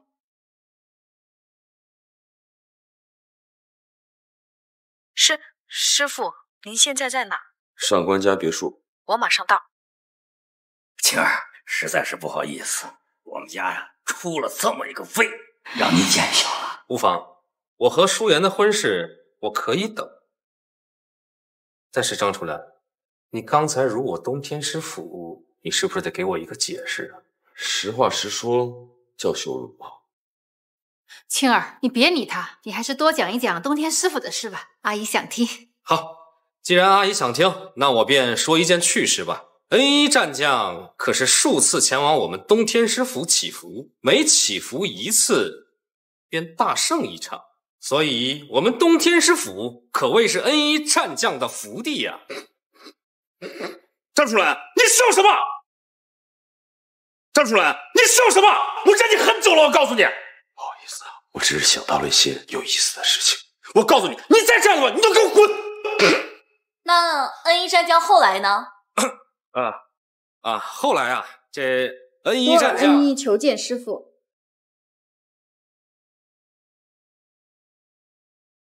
徒儿 N1求见师傅。N1大人，您怎么来了？我是来给我师傅端茶送水、洗衣叠被的。给你师傅端茶送水？青儿啊，你既然收了 N1大人为徒，这么大的事，你怎么没有提前说的？张楚兰，你这个废物，还不赶紧让开！你说我的师傅是他？N1大人，青哥可是冬天师傅的弟子，他不是你的师傅，那谁是啊？我的师傅天纵奇才，武力盖世，你觉得你是吗？我的师傅一武双绝，横压当世，你觉得你是吗？诸葛青才疏学浅，不配做恩义大人的师傅。但是恩义大人，您这到底是何意思呀？我想说的是，你们上官家有眼不识泰山。恩义大人，你说的该不会是他？恩义大人，你说的该不会是他？福尔恩一拜见师傅。今天怎么突然过来了？你敲我那3下，不就是为了让我今天过来的吗？行，挺有悟性，你这个徒弟我收了。多谢师傅。那今天徒儿学的第1堂课是什么呀？那咱们就先从看相开始。都说是相由心生，你看看他是个什么样的人？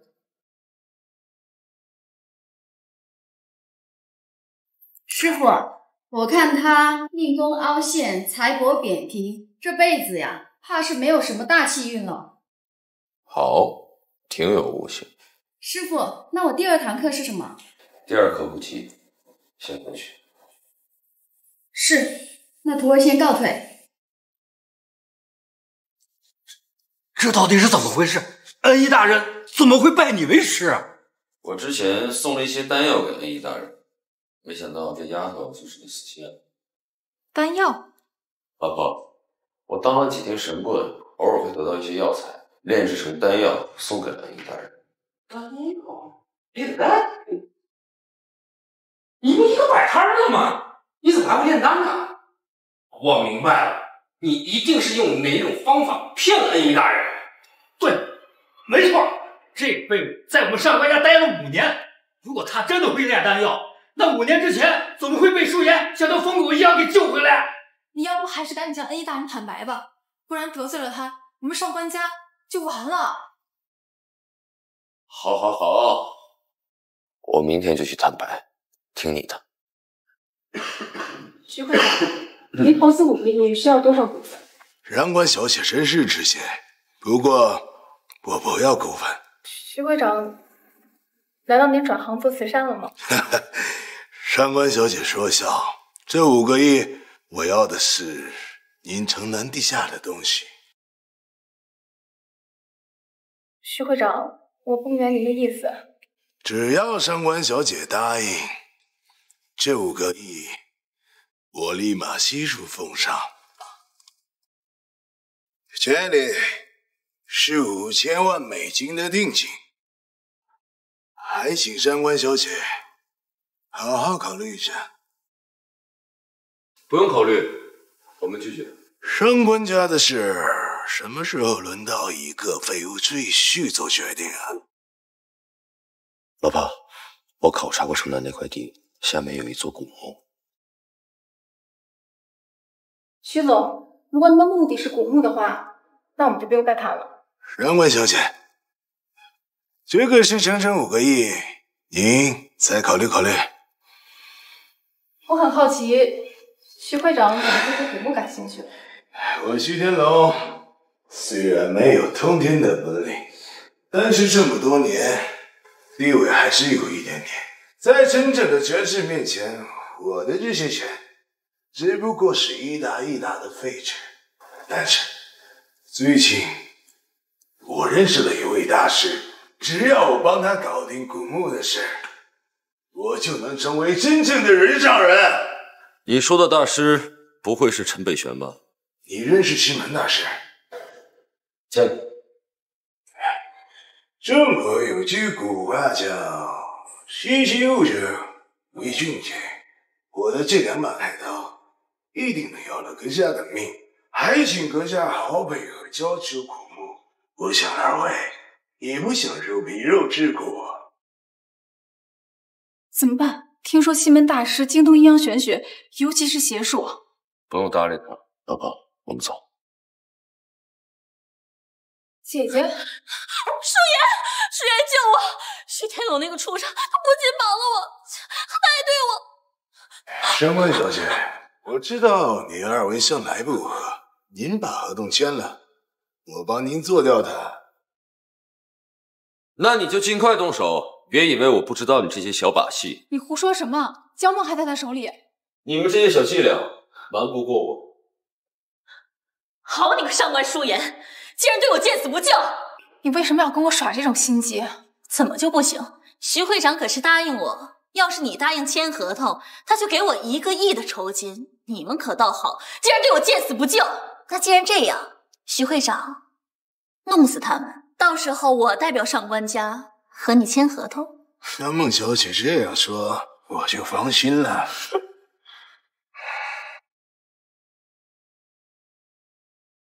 莫西莫西，师傅，请您吩咐。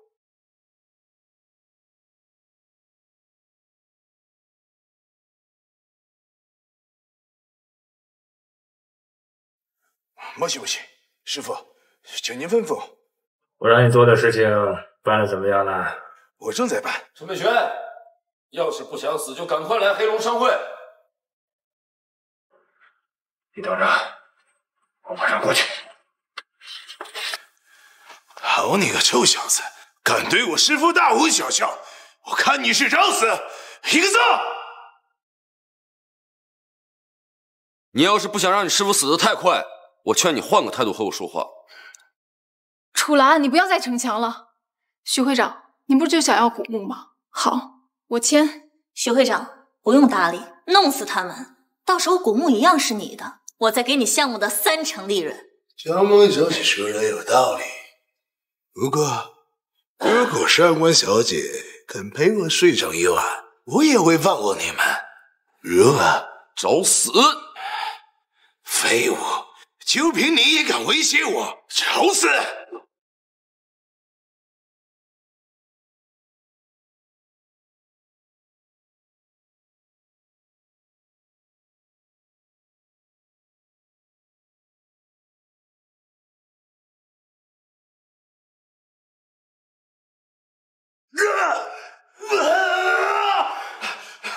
住手！三三，救救我！我师父来了，还不赶紧下跪求饶！陈北玄，你确定要我跪下吗？张楚岚，谁给你胆大？敢对张先生忤逆？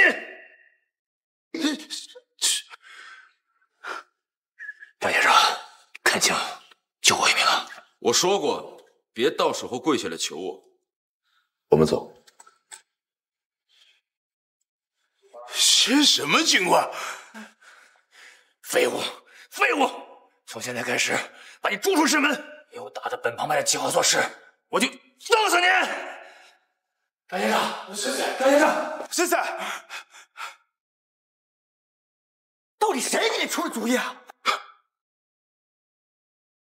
贱人，老子弄死你！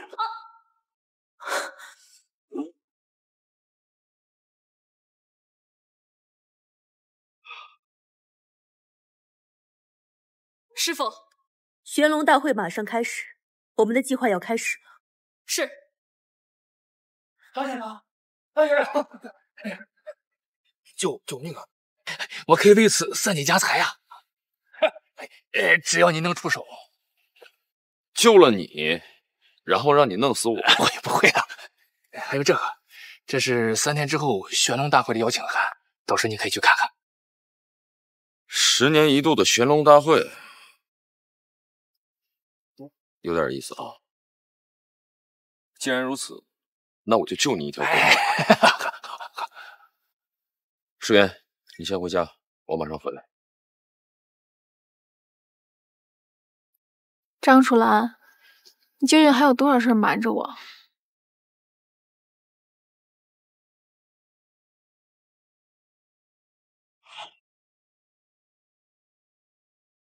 嚯！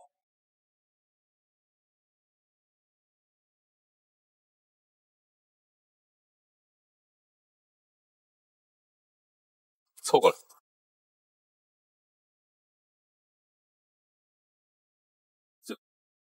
这是先天灵脉，修炼者的至宝。刚刚这一缕，足够治好你所有的病。谢先生赐宝。这先天灵脉5年之久，用了几十种天材地宝酝养而成，不过时间太短，效果太差。但令人更蹊跷的是，我明明已经用了阵法屏蔽先机，但却还是被人下了邪术。不是我，真不是我呀！之前有一个人跟我说过上官先生家里边那个宝藏的事儿。那个人嘛，披着个斗笠，长什么样子我看不清楚。玄龙大会那个妖精函就他给的。越来越有意思了。沉寂5年了，各种妖魔鬼怪都出来了。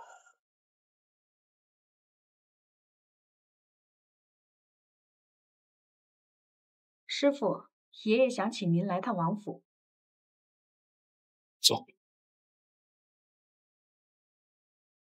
你们这是？见过师傅。封国四境大战将起，这次非比以往。国主有令，命老夫前去北境镇守。临行前，还请天师占一卦。好。天师如何？大凶。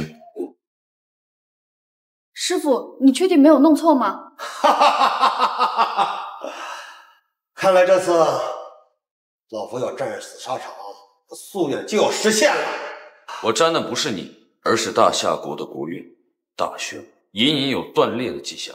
谁敢断我中国国运，哪怕老夫一死，都要将他们王族灭种。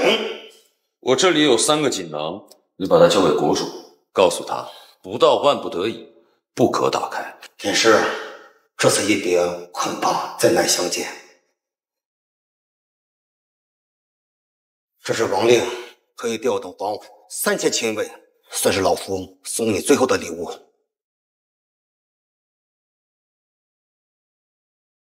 王爷有心了。告辞。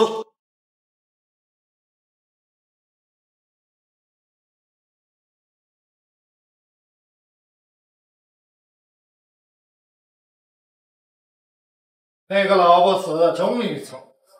爸，大人的行动开始了，我们继续来。召集手下围攻镇北王府。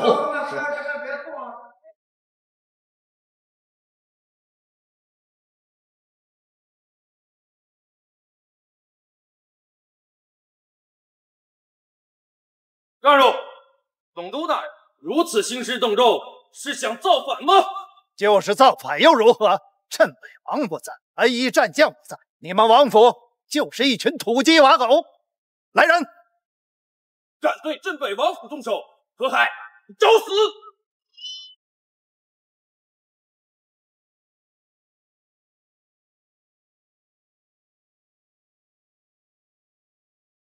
何总督，如果你现在退回去，我可以饶你一命。废物东西！你的靠山都走了，整个江城我何家最大，你拿什么挡我们？不用我废话，此人得很大。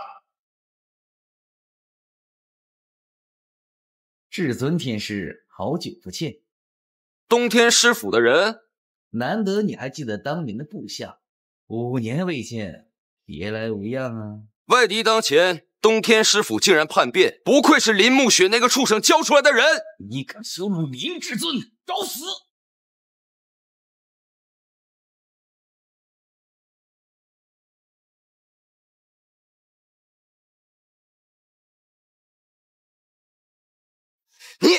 你竟然敢杀东天师府的人！狂妄！大家一起杀！我相信他一个人能得住千军万马。动手！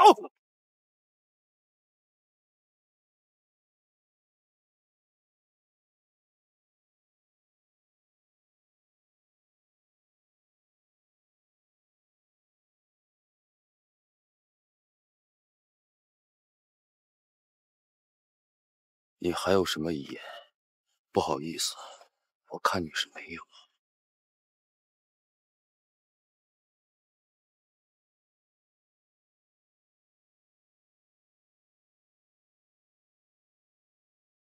你这个废物跑哪儿去了？舒媛出车祸了！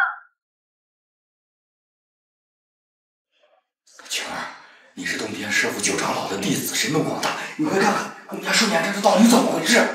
是啊，青儿，你快救救舒颜吧！我就这么一个丫头，她要是有个什么三长两短的，我也不活了。不用说他，舒颜我能救。你个废物，给我滚开！都这个时候了，你还来这膈应人，就连青儿都束手无策，你还能干什么？你个混蛋，你是不是盼着我们家女儿死啊？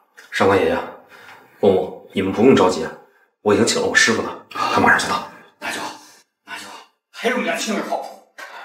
废物，你看看人家青儿，再看看你，我浪费。普天之下，如果连我都救不了，别说什么九长老，就算是大罗神仙来了都没有用。什么人这么大的口气啊？师傅，就是他瞧不起您，辱没了我们东天师府。弟子建议给他点颜色瞧瞧。凡夫俗子，岂知我东天师府鬼神莫测的手段？我倒要看看是什么人敢口出狂言。师傅，区一个宵小之辈，还用不着您亲自出手，弟子一根手指就能镇压于他。住手！你，我的身份暂时不能暴露，以免家人受到牵连。跪下！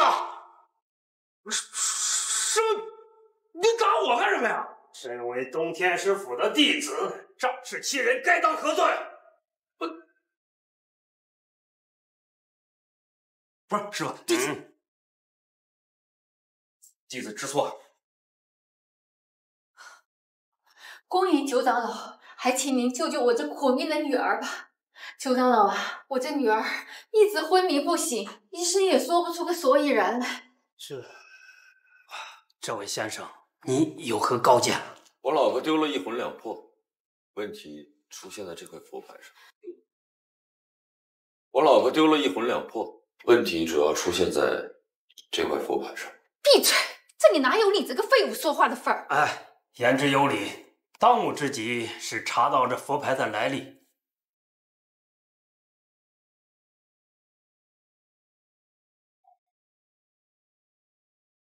孽徒，这佛牌是你的？师傅，不是我的，这是那个上官娇梦让我送给舒颜的，我也不知道这佛牌有没有问题啊。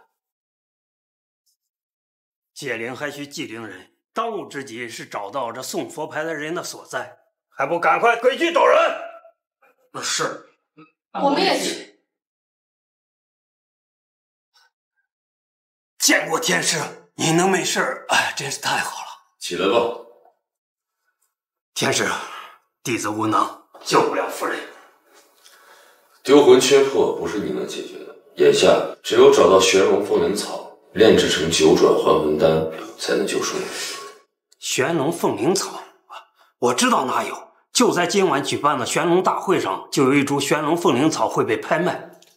那看来只能去玄龙大会了。我跟你去。不用。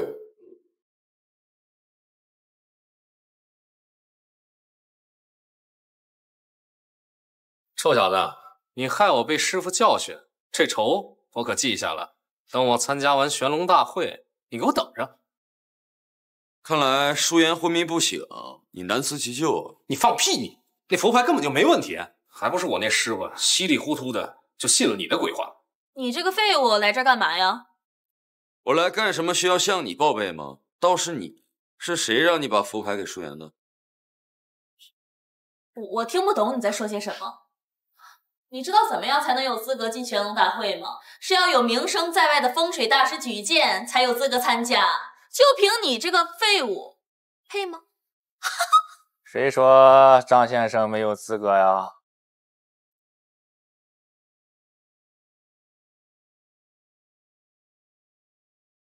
老夫陈北玄举荐张先生参加玄龙大会。就算你们能参加又如何？玄龙大会上可是群英荟萃，你们这两个废物能干些什么呀？玄龙大会上可是群英荟萃，你们这两个废物能干些什么呀？你怎么知道我进去了就不会有什么作为？废物，你懂什么？此次的玄龙大会可是分为拍卖会和比武大会的。你嘛，不过是我们上官家养的一条狗。你是能在拍卖会上摘得珍宝呀，还是能在比武大会上一鸣惊人呢？张楚岚呐，我以为你这么硬气是背靠了什么大佛呢，原来你的倚仗不过是我们东天师府的一个不入流的弃徒罢了。可笑可笑。亲哥，和这一老一少说这些话有什么用啊？浪费口舌。等到进去了之后，他们就知道什么叫做云壤之别了。这个不好意思，来晚了。无妨。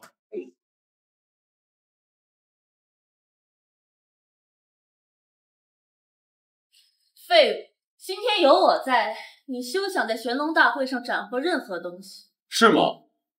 那我倒要看看你有什么手段。拭目以待了。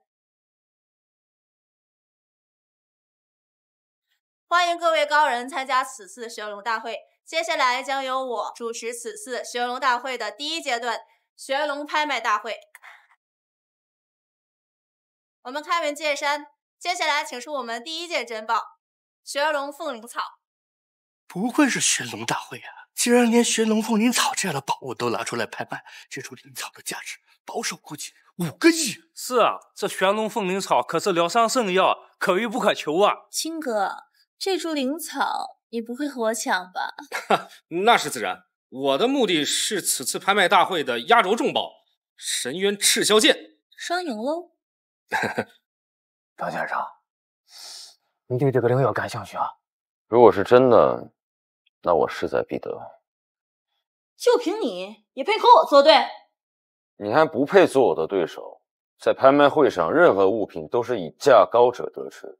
你不会连这都不知道吧？你看得出来，大家热情高涨，我就不卖关子了。玄龙凤灵草的拍卖现在开始，起拍价1个亿，每次出价不得低于1000万。2个亿，2亿3千万，5亿，5亿。废物，你拿什么和我作对呀？你不是势在必得吗？你以为我会跟你一样花5个亿蠢到买一株草？哟，吃不到葡萄说葡萄酸，你可真没见识呀！这小子到底是什么来头？居然说玄龙凤灵草是杂草，连玄龙凤灵草都不认识，是谁带进来丢人现眼的？看这小子的穷酸样，估计没钱付这拍卖会价，所以啊，想把水搅好后水摸鱼。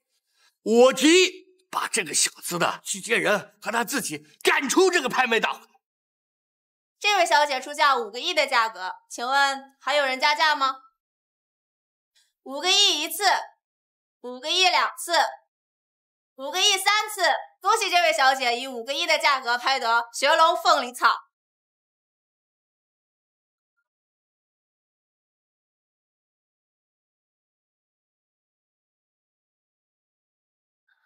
井底之蛙没见过玄龙凤灵草吧？小凤，你就大发慈悲，让他好好看看这玄龙凤灵草，省得他以后看见真的却说成杂草，丢人现眼。蠢不自知，蠢不自知！玄龙凤灵草生于北冥极寒之地，根无须，枝无芽，藏身顽石，出土有异香。你手中的不过是状如玄龙凤灵草的无名草而已，毫无功效。老先生，这个典籍上记载中的玄龙凤灵草就是这个样子，到时候你就知道了。死鸭子嘴硬。肃静，接下来请出我们的第2件珍品——龙龙山石，常年受天师府灵气滋养，置于庭院之中，好处无穷。起拍价100万，每次出价不得低于10万。200万。哟，我说你这个废物，为什么这次会来参加玄龙大会呀？原来是想捡我们都瞧不上的垃圾呀！老先生，这个石头看着很平常，你3思而后行啊。200万第1次，200万第2次，200万第3次，无人加价还不落锤。恭喜这位先生以200万的价格拍下龙龙山石。哎呀，这种傻子都有。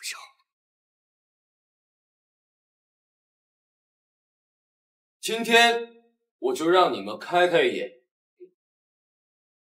哪里来的神猫？花了200万买个龙山脚下的石头，还把它当珍宝。土鳖，你倒是让我们看看这石头里面有什么玄妙啊！你该不会说这个石头里有真正的玄龙凤灵草吧？张楚岚，如果说这石头里面真有玄龙凤灵草，我当场给你磕一个。这话可是你说的。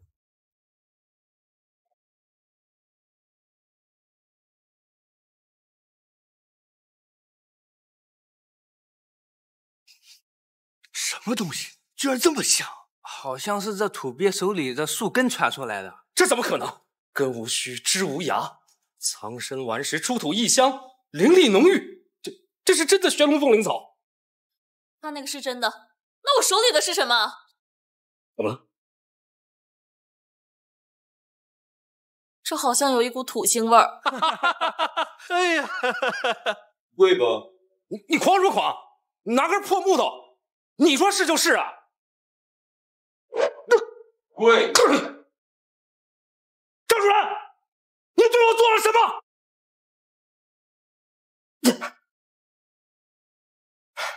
肃静，接下来出场的是本次拍卖大会的压轴重磅神冤赤霄剑。此剑不是凡物，因此不是拍卖品，而是有缘者得知。何为有缘得知啊？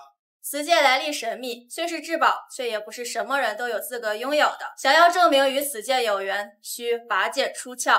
这么简单，把剑拔出来，这剑就是我的了。正是。诸位，在下诸葛青，乃东天师府九长老正宗真人嫡传弟子。这柄神渊赤霄剑，乃是我天师府不外传之至宝，唯有天师府传人方有资格拔出此剑。诸葛青在这儿，斗胆请在座的诸位给我们天师府一个面子，大家就不要白费力气了，因为在座的所有人中，只有我诸葛青一人有资格拔剑出鞘，获此至宝。原来是东天师府的高人，就算过我们100个胆子，我们也不敢抢天师府的至宝啊！哎呀，可惜了，我早闻知这个神渊赤霄剑是个神兵利器，他奶奶的让他弄上去了，这……放心，他还没资格拔出此剑。笑话，青哥可是东天师府的2星天师，他没资格，难道你就有资格了？没错，臭小子，别以为你走了一次狗屎运就能在我面前装腔作势。咱俩打个赌，你敢不敢？你想赌什么？如果我拔出此剑，你把舒颜让给我，然后双手奉上这玄龙凤灵草。如果我拔不出此剑，我诸葛青打道回府，从此永不下山，顺手奉上我的全部家产，如何？敢拿舒颜赌注，也亏你小子想得出来。行，我今天就让你死心。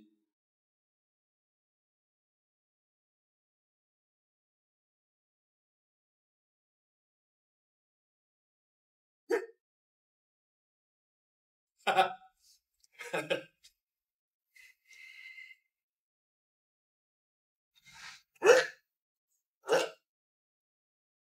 不可能啊！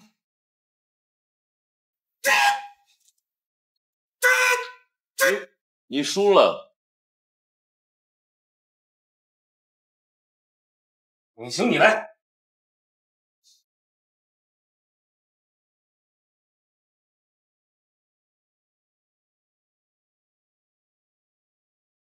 连东天师府的嫡传弟子都拔不出来的神渊赤霄剑，他是怎么拔出来的？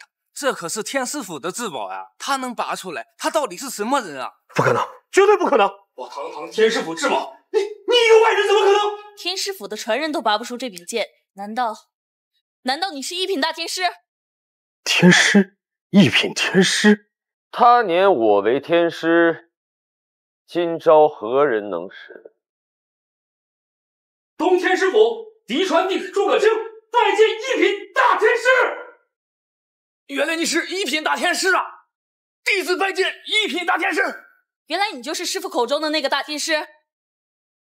你知道我的来历？哼，你这个我师傅的手下败将，侥幸活下来的废物，你不好好的夹着尾巴做人，如今还敢大摇大摆的在我面前暴露身份，哈哈！原来你是他的徒弟。藏得够深啊！我师傅杀你如土狗，既然你侥幸活下来了，那今天我就替我师傅杀了你。要不是他偷袭，就凭他也配是我的对手。残兵败将也敢叫嚣，受死！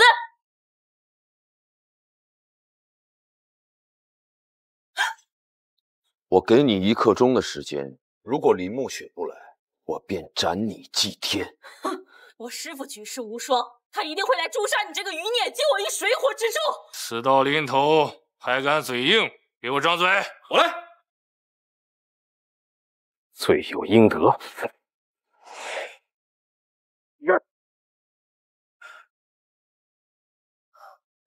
好大的胆子！我看谁敢掌过本天师的弟子！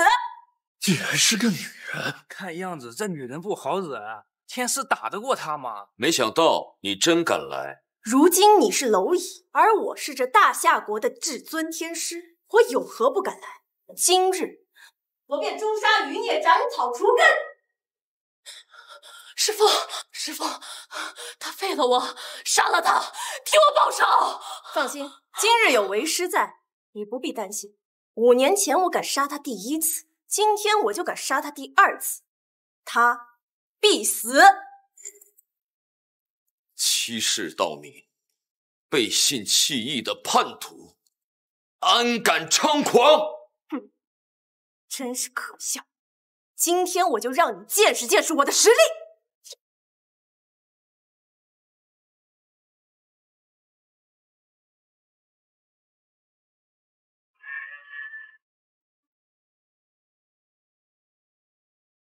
进来！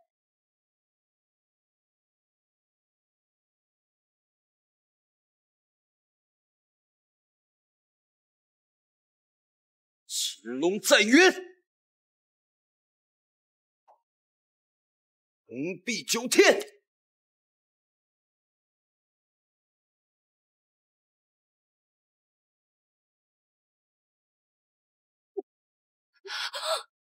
不可能！这5年我潜心修炼，但神功大成，怎不会是你这个废物的对手？手握日月占星辰，世间无武正道。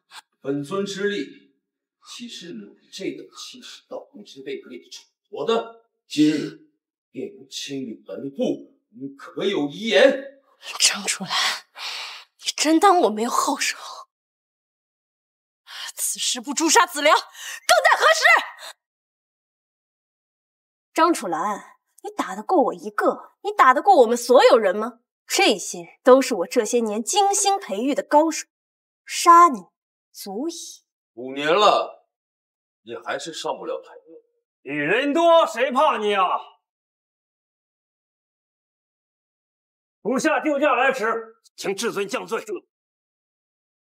属下救驾来迟，请至尊降罪。免礼。林暮雪，你还有何话说？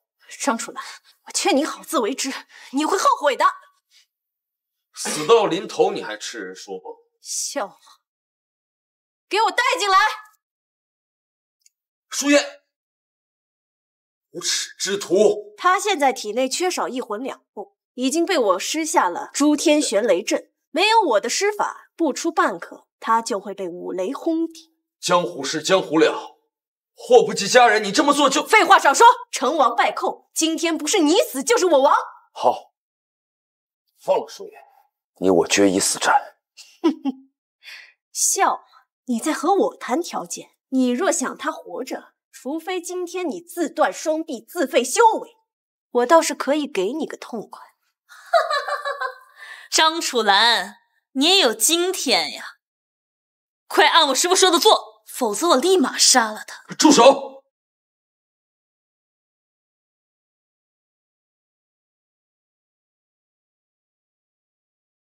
蠢货，没了神渊赤霄剑，你拿什么和我斗？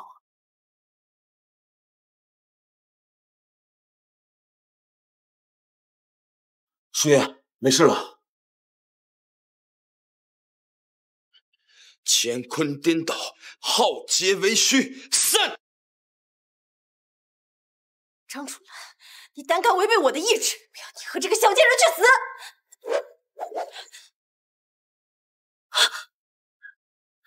雕虫小技也敢在我面前班门弄斧？不可能，不可能！你怎么可能破得了我的阵法？我以我血扣苍天，卧薪尝胆终圆满。汝之道，小道耳。张竹兰，你该死！我才是天师，我杀了你！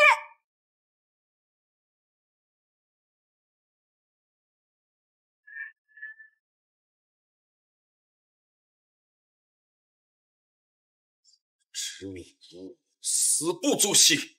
恭迎天师回归。舒言，怎么样了？楚兰，我以为再也见不到你了。没事了，舒言，一切有我。以后你再也不许离开我。不会的，你现在体内缺少阴魂两魄，我先为你炼丹疗伤。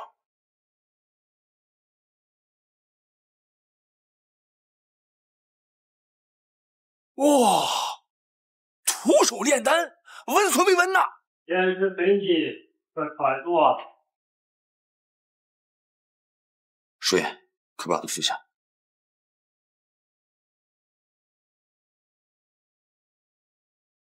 舒言，你怎么了？